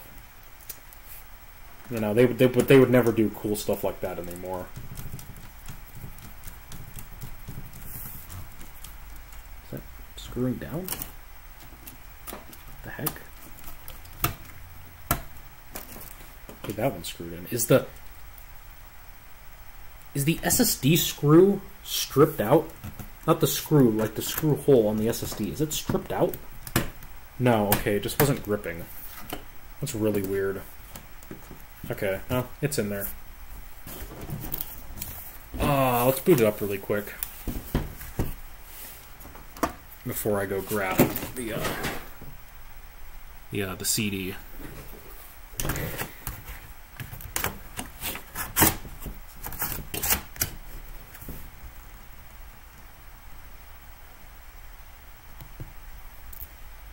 Yeah, no, I will never stop dunking on modern laptops. Like, I'm using an Asus VivoBook right now. Don't get me wrong, it's a nice laptop. I love it because it has an OLED screen. It's kind of the main thing that I wanted and I liked about it. But like, half the RAM is soldered, no Ethernet port, upgradability is not great. It's just annoying. I mean, modern laptops are great. I just really wish they were more repairable. After the VivoBook enters retirement for me, I'm probably going to buy a framework. Power cable.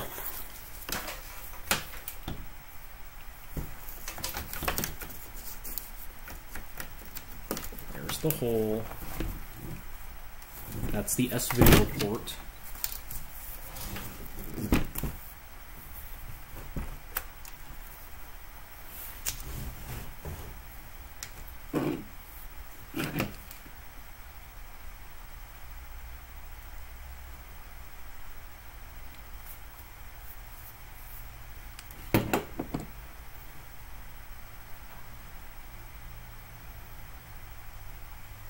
Okay. Why is the caps lock light flashing? Okay, it's not happy about something.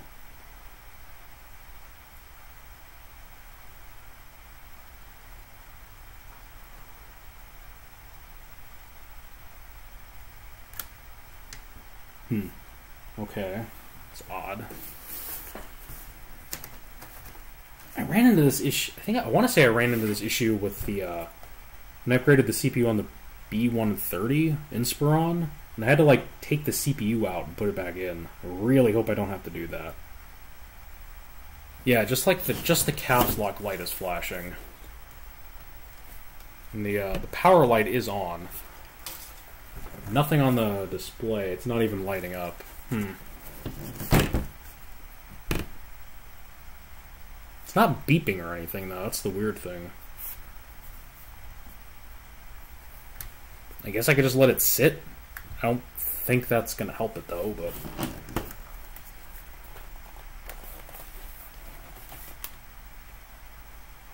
Yeah, I didn't even power up the fan. Huh. It's odd. Oh, did that disconnect, or...? Okay, I think it just turned itself off. Nope, it's doing the same thing again.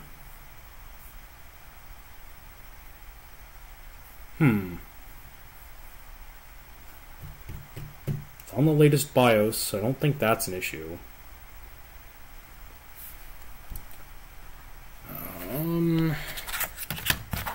Let's see if I can figure out what flashing caps lock means. Maybe that's RAM? Maybe the RAM's bad?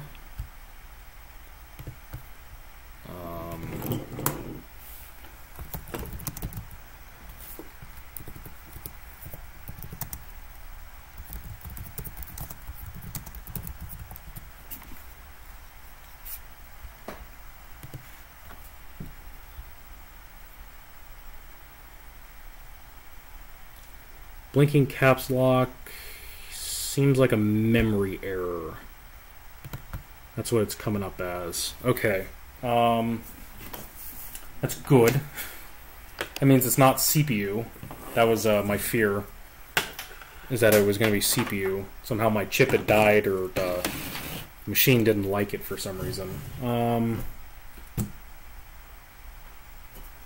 Let's try the one down here first. Maybe it just needs to be reseated. If not, I get to take the keyboard back off. Yay. Hopefully it doesn't have an issue with, like, dual rank RAM. The Samsung RAM was 2 rank. I mean, this is 2 rank by 8. The Samsung RAM is 2 by 16. I don't think that would matter, though.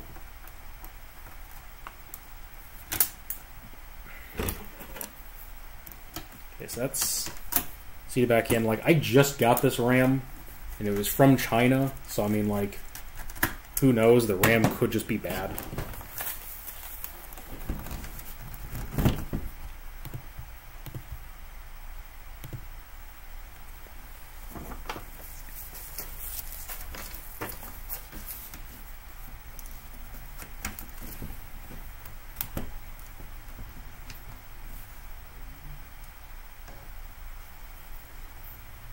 It's giving more life. The CD drive actually, like, seeked. Okay, now it's just powered up. Caps lock is not blinking anymore. But it's still not outputting anything to the screen. The hard drive light flashed a little bit, which is interesting.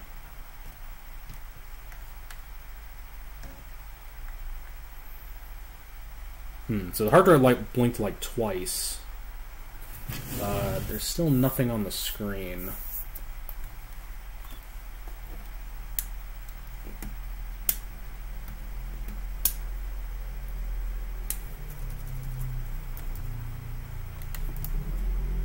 I almost wonder if the little switch. I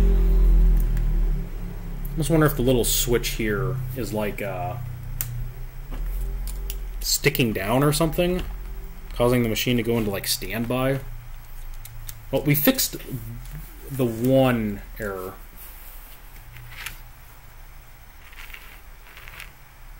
Now he's out of the T7700. Okay, interesting. So CPU might not be supported.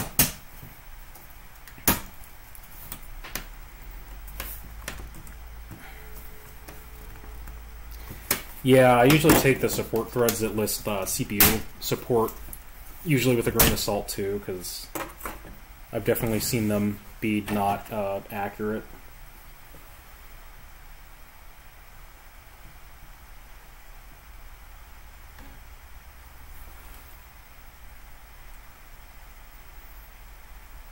Okay, no, it's not. Okay, it wasn't that issue. Yeah, it might not just might not support pen runs, which is going to be really unfortunate because I don't have anything else to put in there. Unless I wanted to like open up my like mid 2009 MacBook and steal the T7250 out of that, which is really weird. Like it's a 2009 MacBook, but it still has a T7250 in it. That would basically be my only other option, because I don't have any other chips.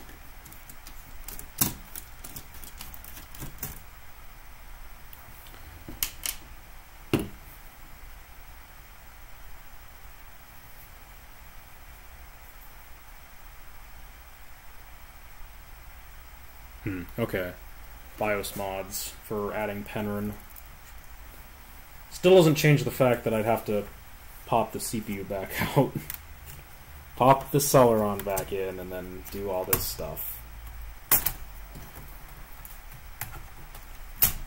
I'm gonna try undoing the RAM from here, just see if that changes it.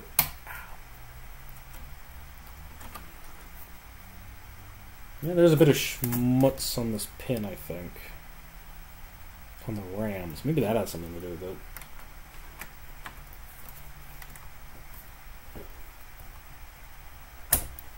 Okay.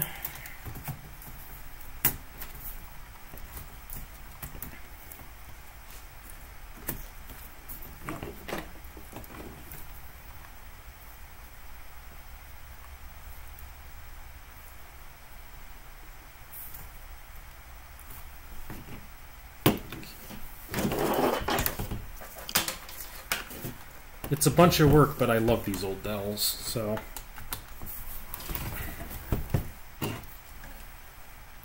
Oh! Okay.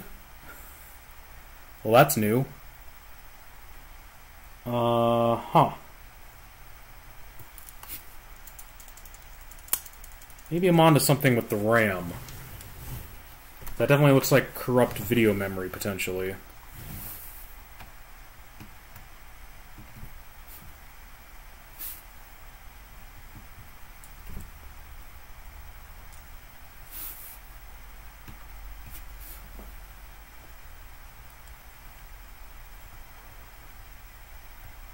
Now the hard drive light is blinking a bunch. Okay.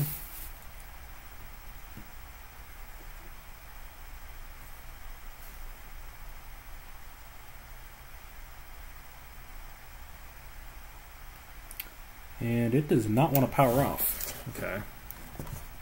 Unplug it, plug it back in. Okay.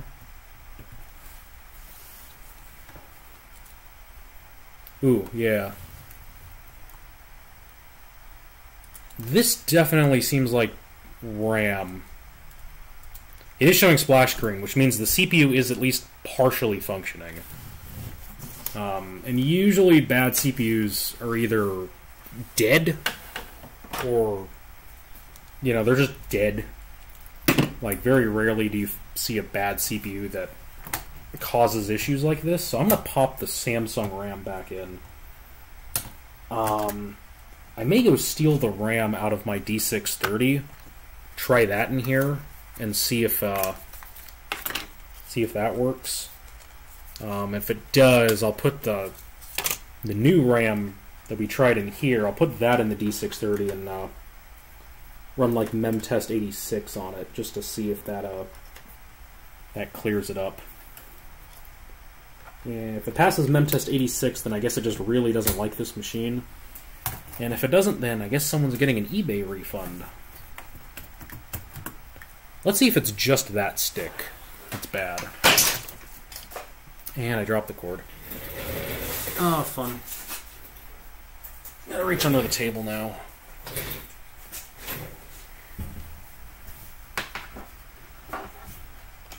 There we go. Alright, let's see. Yep, so that stick is bad. That or the slot is very flaky now. But no, I think this stick of RAM is questionable, to say the least.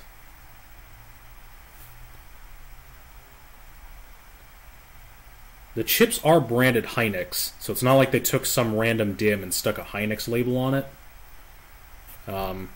Just waiting here, but this tends to happen a lot after you swap memory on these Dells. It just waits forever. So I'm gonna go grab my D630.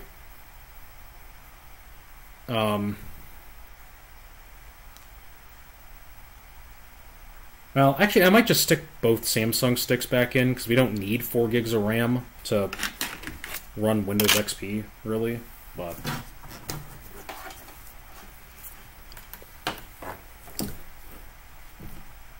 yeah, well, I can swap the RAM out of my D630, I think, pretty quick. Because, I mean, I gotta test this RAM anyways, just so I can message the eBay seller, like, hey, it's bad. I mean, they'd probably take my word for it without needing evidence to begin with, but I don't feel like trying to argue with them about it, so I'm gonna run an ad, and I'll go grab that really quick.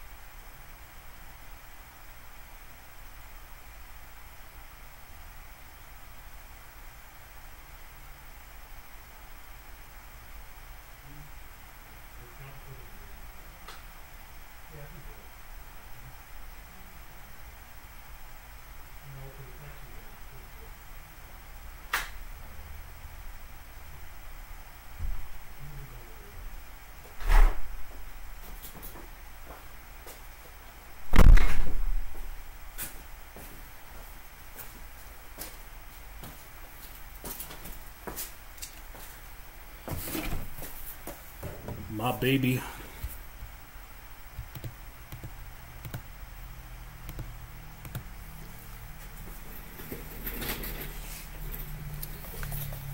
Uh, 1501.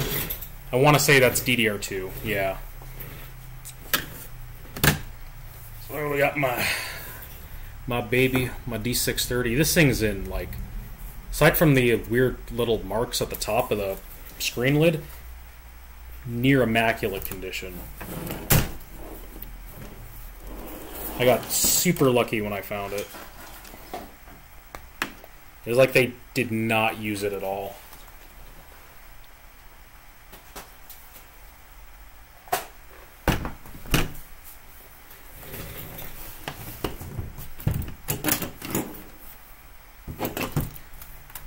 I have, actually I just put XP on this recently. I had Vista on it for a long time, but only Vista 32-bit. Fortunately, you can't run 64-bit Vista on these very well because the trackpad driver, there's no 64-bit version of it for Vista. It's really annoying. I mean, I could probably track it down. There's probably somewhere online I could find it, but it's not on Dell's website, which is really annoying. Okay.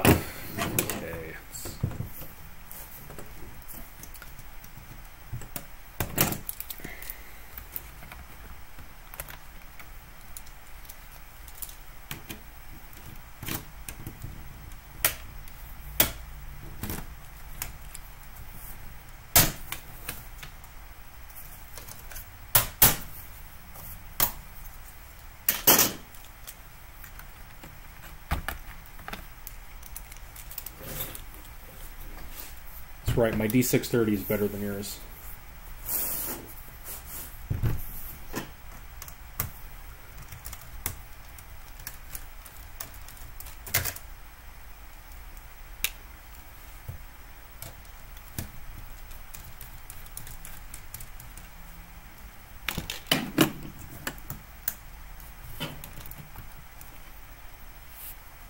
Come on. Pop. Oh, that's right. These have an extra screw.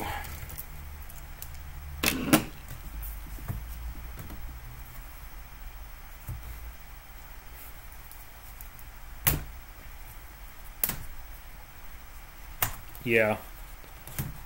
Like, especially trying to get 64-bit drivers for XP 64-bit. Really challenging sometimes. Well, I know I talked bad about Samsung RAM earlier, but here's Samsung DDR2 that works still, so proved me wrong, I guess.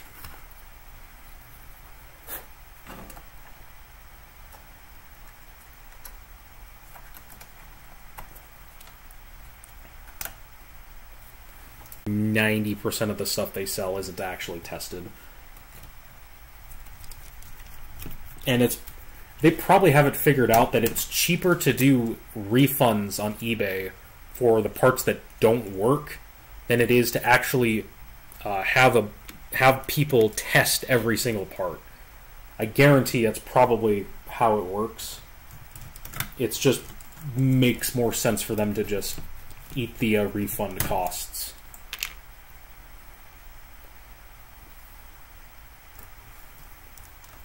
But we'll see. I'll try the Hynix RAM in the D630 later, and see if I can boot memtest. If I can't, then well, I'll have to get a refund and buy another 4 gig kit. Maybe I'll finally go out and get 8 gigabytes of RAM for this machine. Oh no, my Vista business OEM key is going to get stolen. Oh no. Would be a shame if someone stole it. Not that you can read it. Yeah, there's the made in Ireland. It makes me really happy. I'm like half Irish.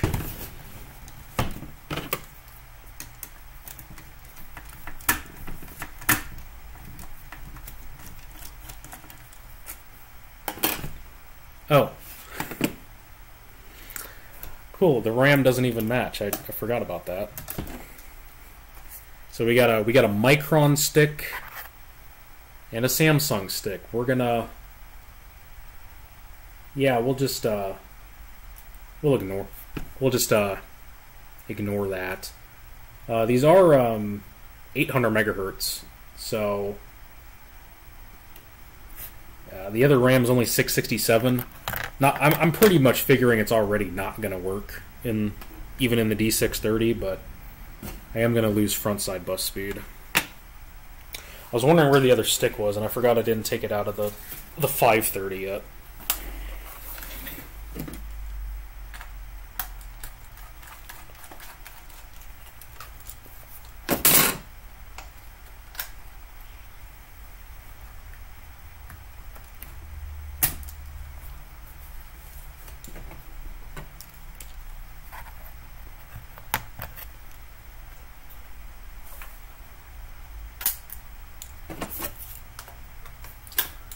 Alright, I put the Samsung stick in the bottom of the 530.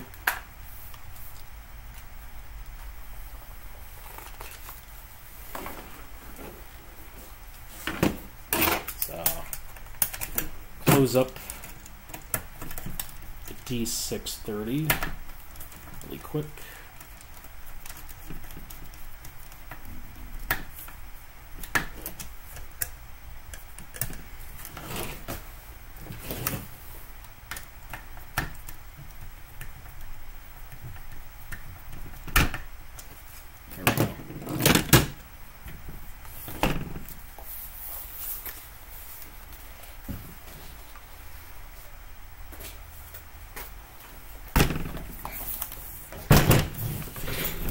Alright, so the Samsung stick's in the bottom of the 530. We're going to pop the Micron stick in under the keyboard.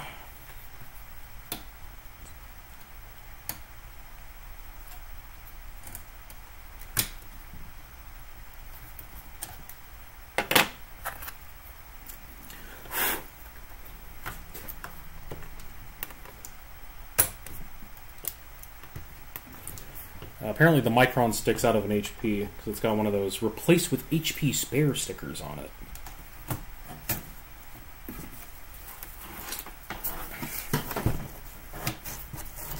Right, I bet that this thing's going to work like first time. No problem.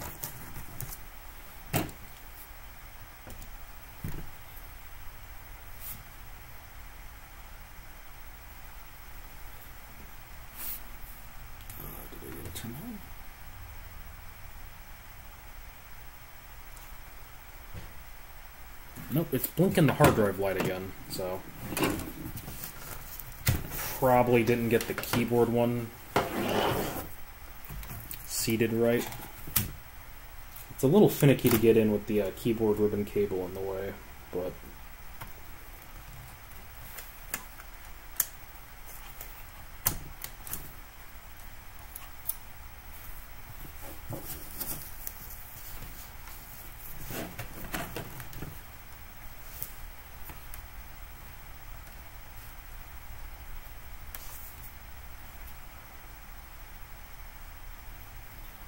nope, it's still doing it.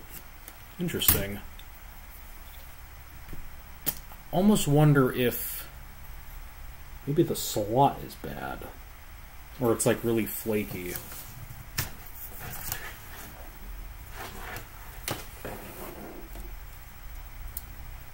That or I need to reseat the Samsung stick. Could be that. Is there any debris on the pins? No.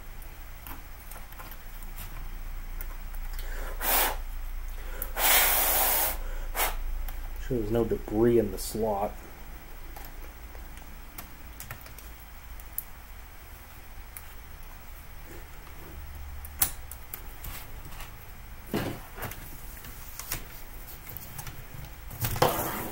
Oops.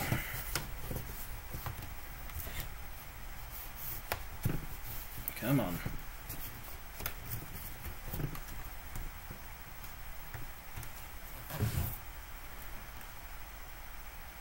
Nope.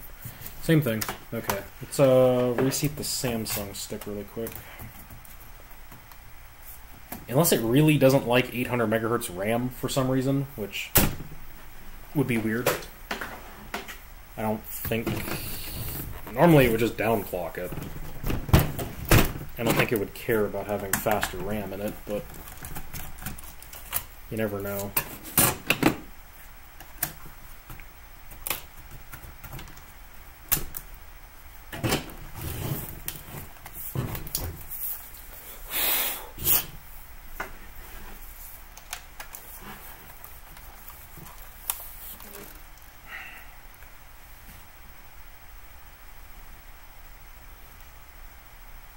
Well, the light's not blinking now, but it's also not doing anything. Okay, so maybe it's just really flaky on the what RAM it wants. Does this machine only have, like, unofficial 4 gig RAM support or something? And it's, like, just really picky about what kind of RAM it likes to use? Nope, it's flashing the hard drive light again.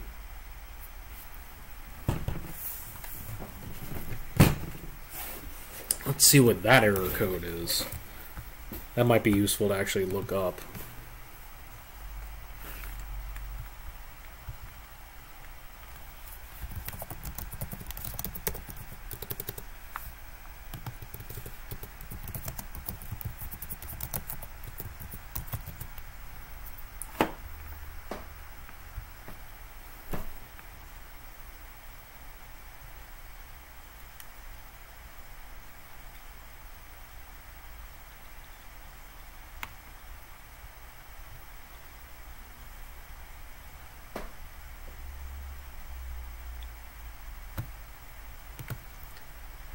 Okay, well, one thing says it's possibly a processor failure, which doesn't make sense, but that could make sense if it's not actually supported correctly.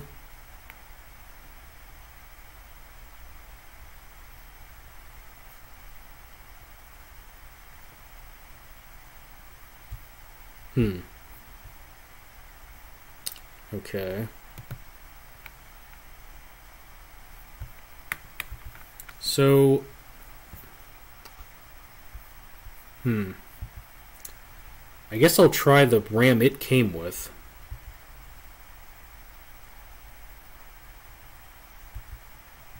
So, I guess we'll try the RAM it came with then. So I don't really know what else to try at this point, other than a different CPU, which I don't have. The only thing left to try would be putting the Celeron back in, and yeah, and like the Core Duo isn't going to work because that's too old, because it's socket M, I want to say. I guess worst case scenario, if it is the CPU, it's unsupported, I'll probably just call it a night, and maybe I can stream it again another day after I get a better CPU. Maybe I'll get like a T7250 or something else. There's no way that's how the RAM sits in there. Get in there.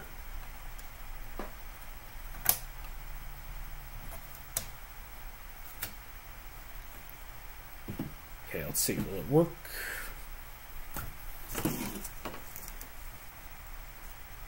Oh. Yeah, I forgot to unplug the laptop, and it decided to turn on. Whoops. Oopsie.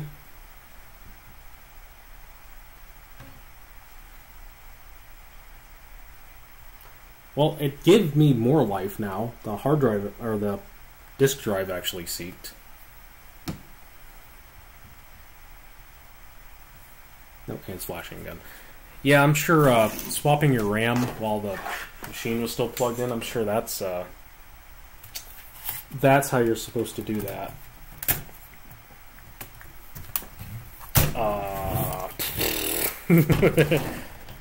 Let's swap the stick.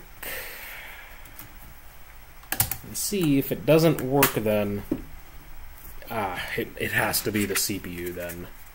Like, Penryn support, like, is only, like, barely functional, and you need to actually flash, like, a hacked BIOS or something.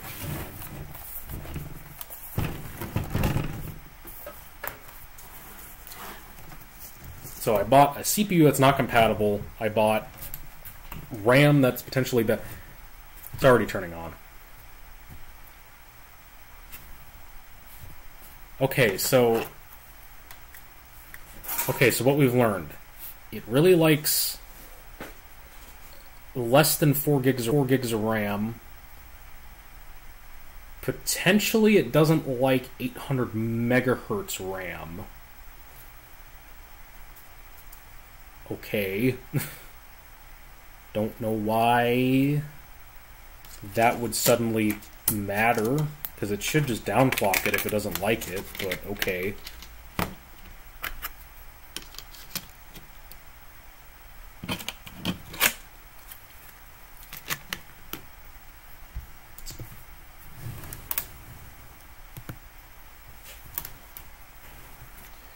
Well, I guess we'll just wait for that to do its normal thing. I think it's doing like a full RAM check or something.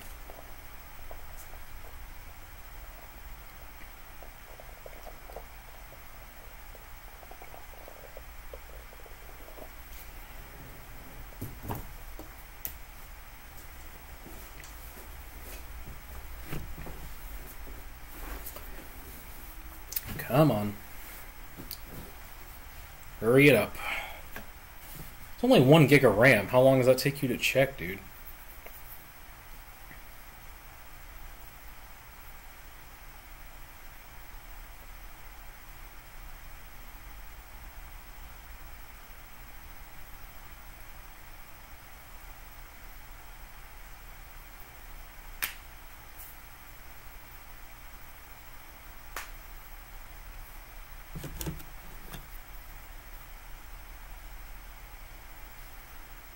Yeah, it is really weird. It could just be the freak scenario of amount of sticks and whatnot that I have that it's causing issues. Maybe it really is picky about not having mismatched sticks or something. I don't know. It's still waiting, though. Like, this takes a while, usually. I don't think I've ever seen it take this long to wait, though. Because normally after this, it'll beep twice, and then it'll say press F1 to continue, F2 to run setup.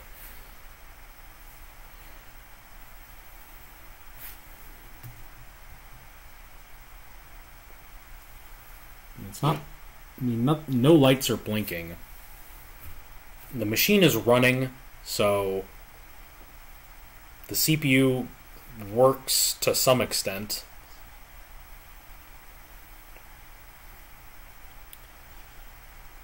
I might just power it off and turn it back on if it doesn't do anything within the next like minute or two.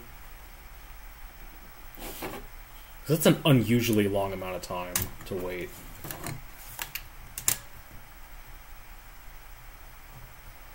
That is true. Could be the CPU is because the CPU is incompatible and it's causing it to hang. Could also be why the RAM doesn't work right. Is the CPU is just support is just really flaky. Yeah. You're probably right. I think it probably really wants the Merom. It's gotta be Merom. CPU.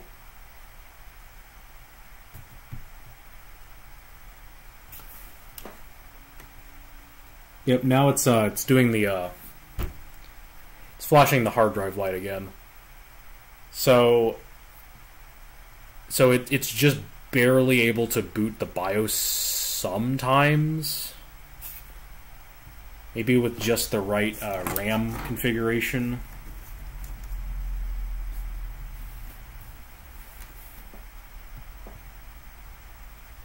Nope, flashing again.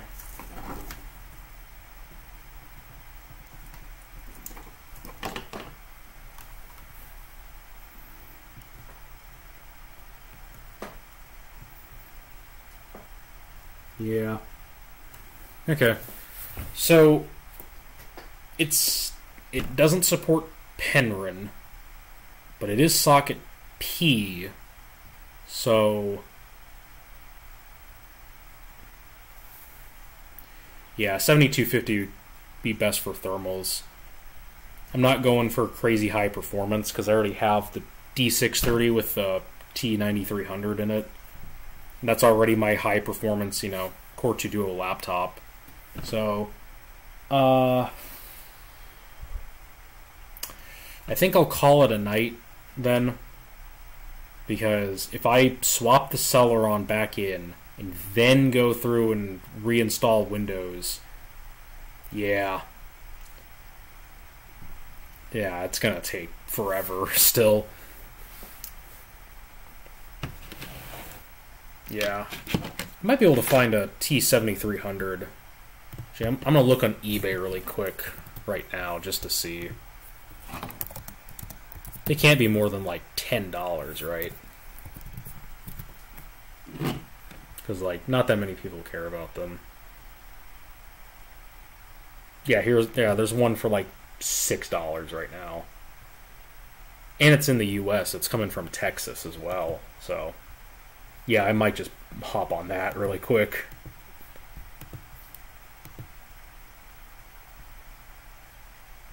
Yeah, and it would be 800 megahertz front side bus. So that'd be nice. Of course, then my RAM would be incompatible. Okay, it's just like the machine randomly turned back on for some reason.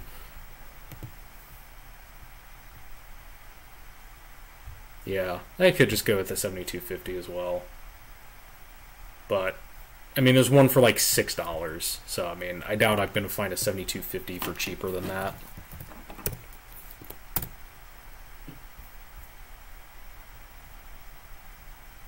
Yeah, most of the 7250s I'm seeing are actually more than that one, so I think I'm going to buy that.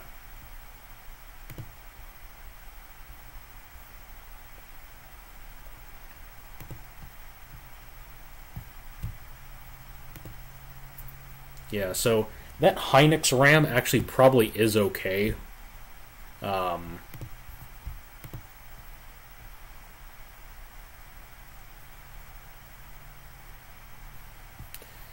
So I'll probably get the 7300 since it doesn't cost that much.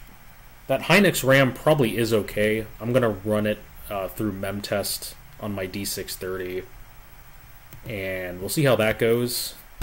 But yeah, it's probably CPU. We've tried so many different RAM combos that I don't think it's RAM. I think it's got to be the CPU. It just has flaky Penryn support. That's probably it. Could try the hacked BIOS or whatever, but I don't really feel like doing that. So, the internet decides to die a little bit right at the end.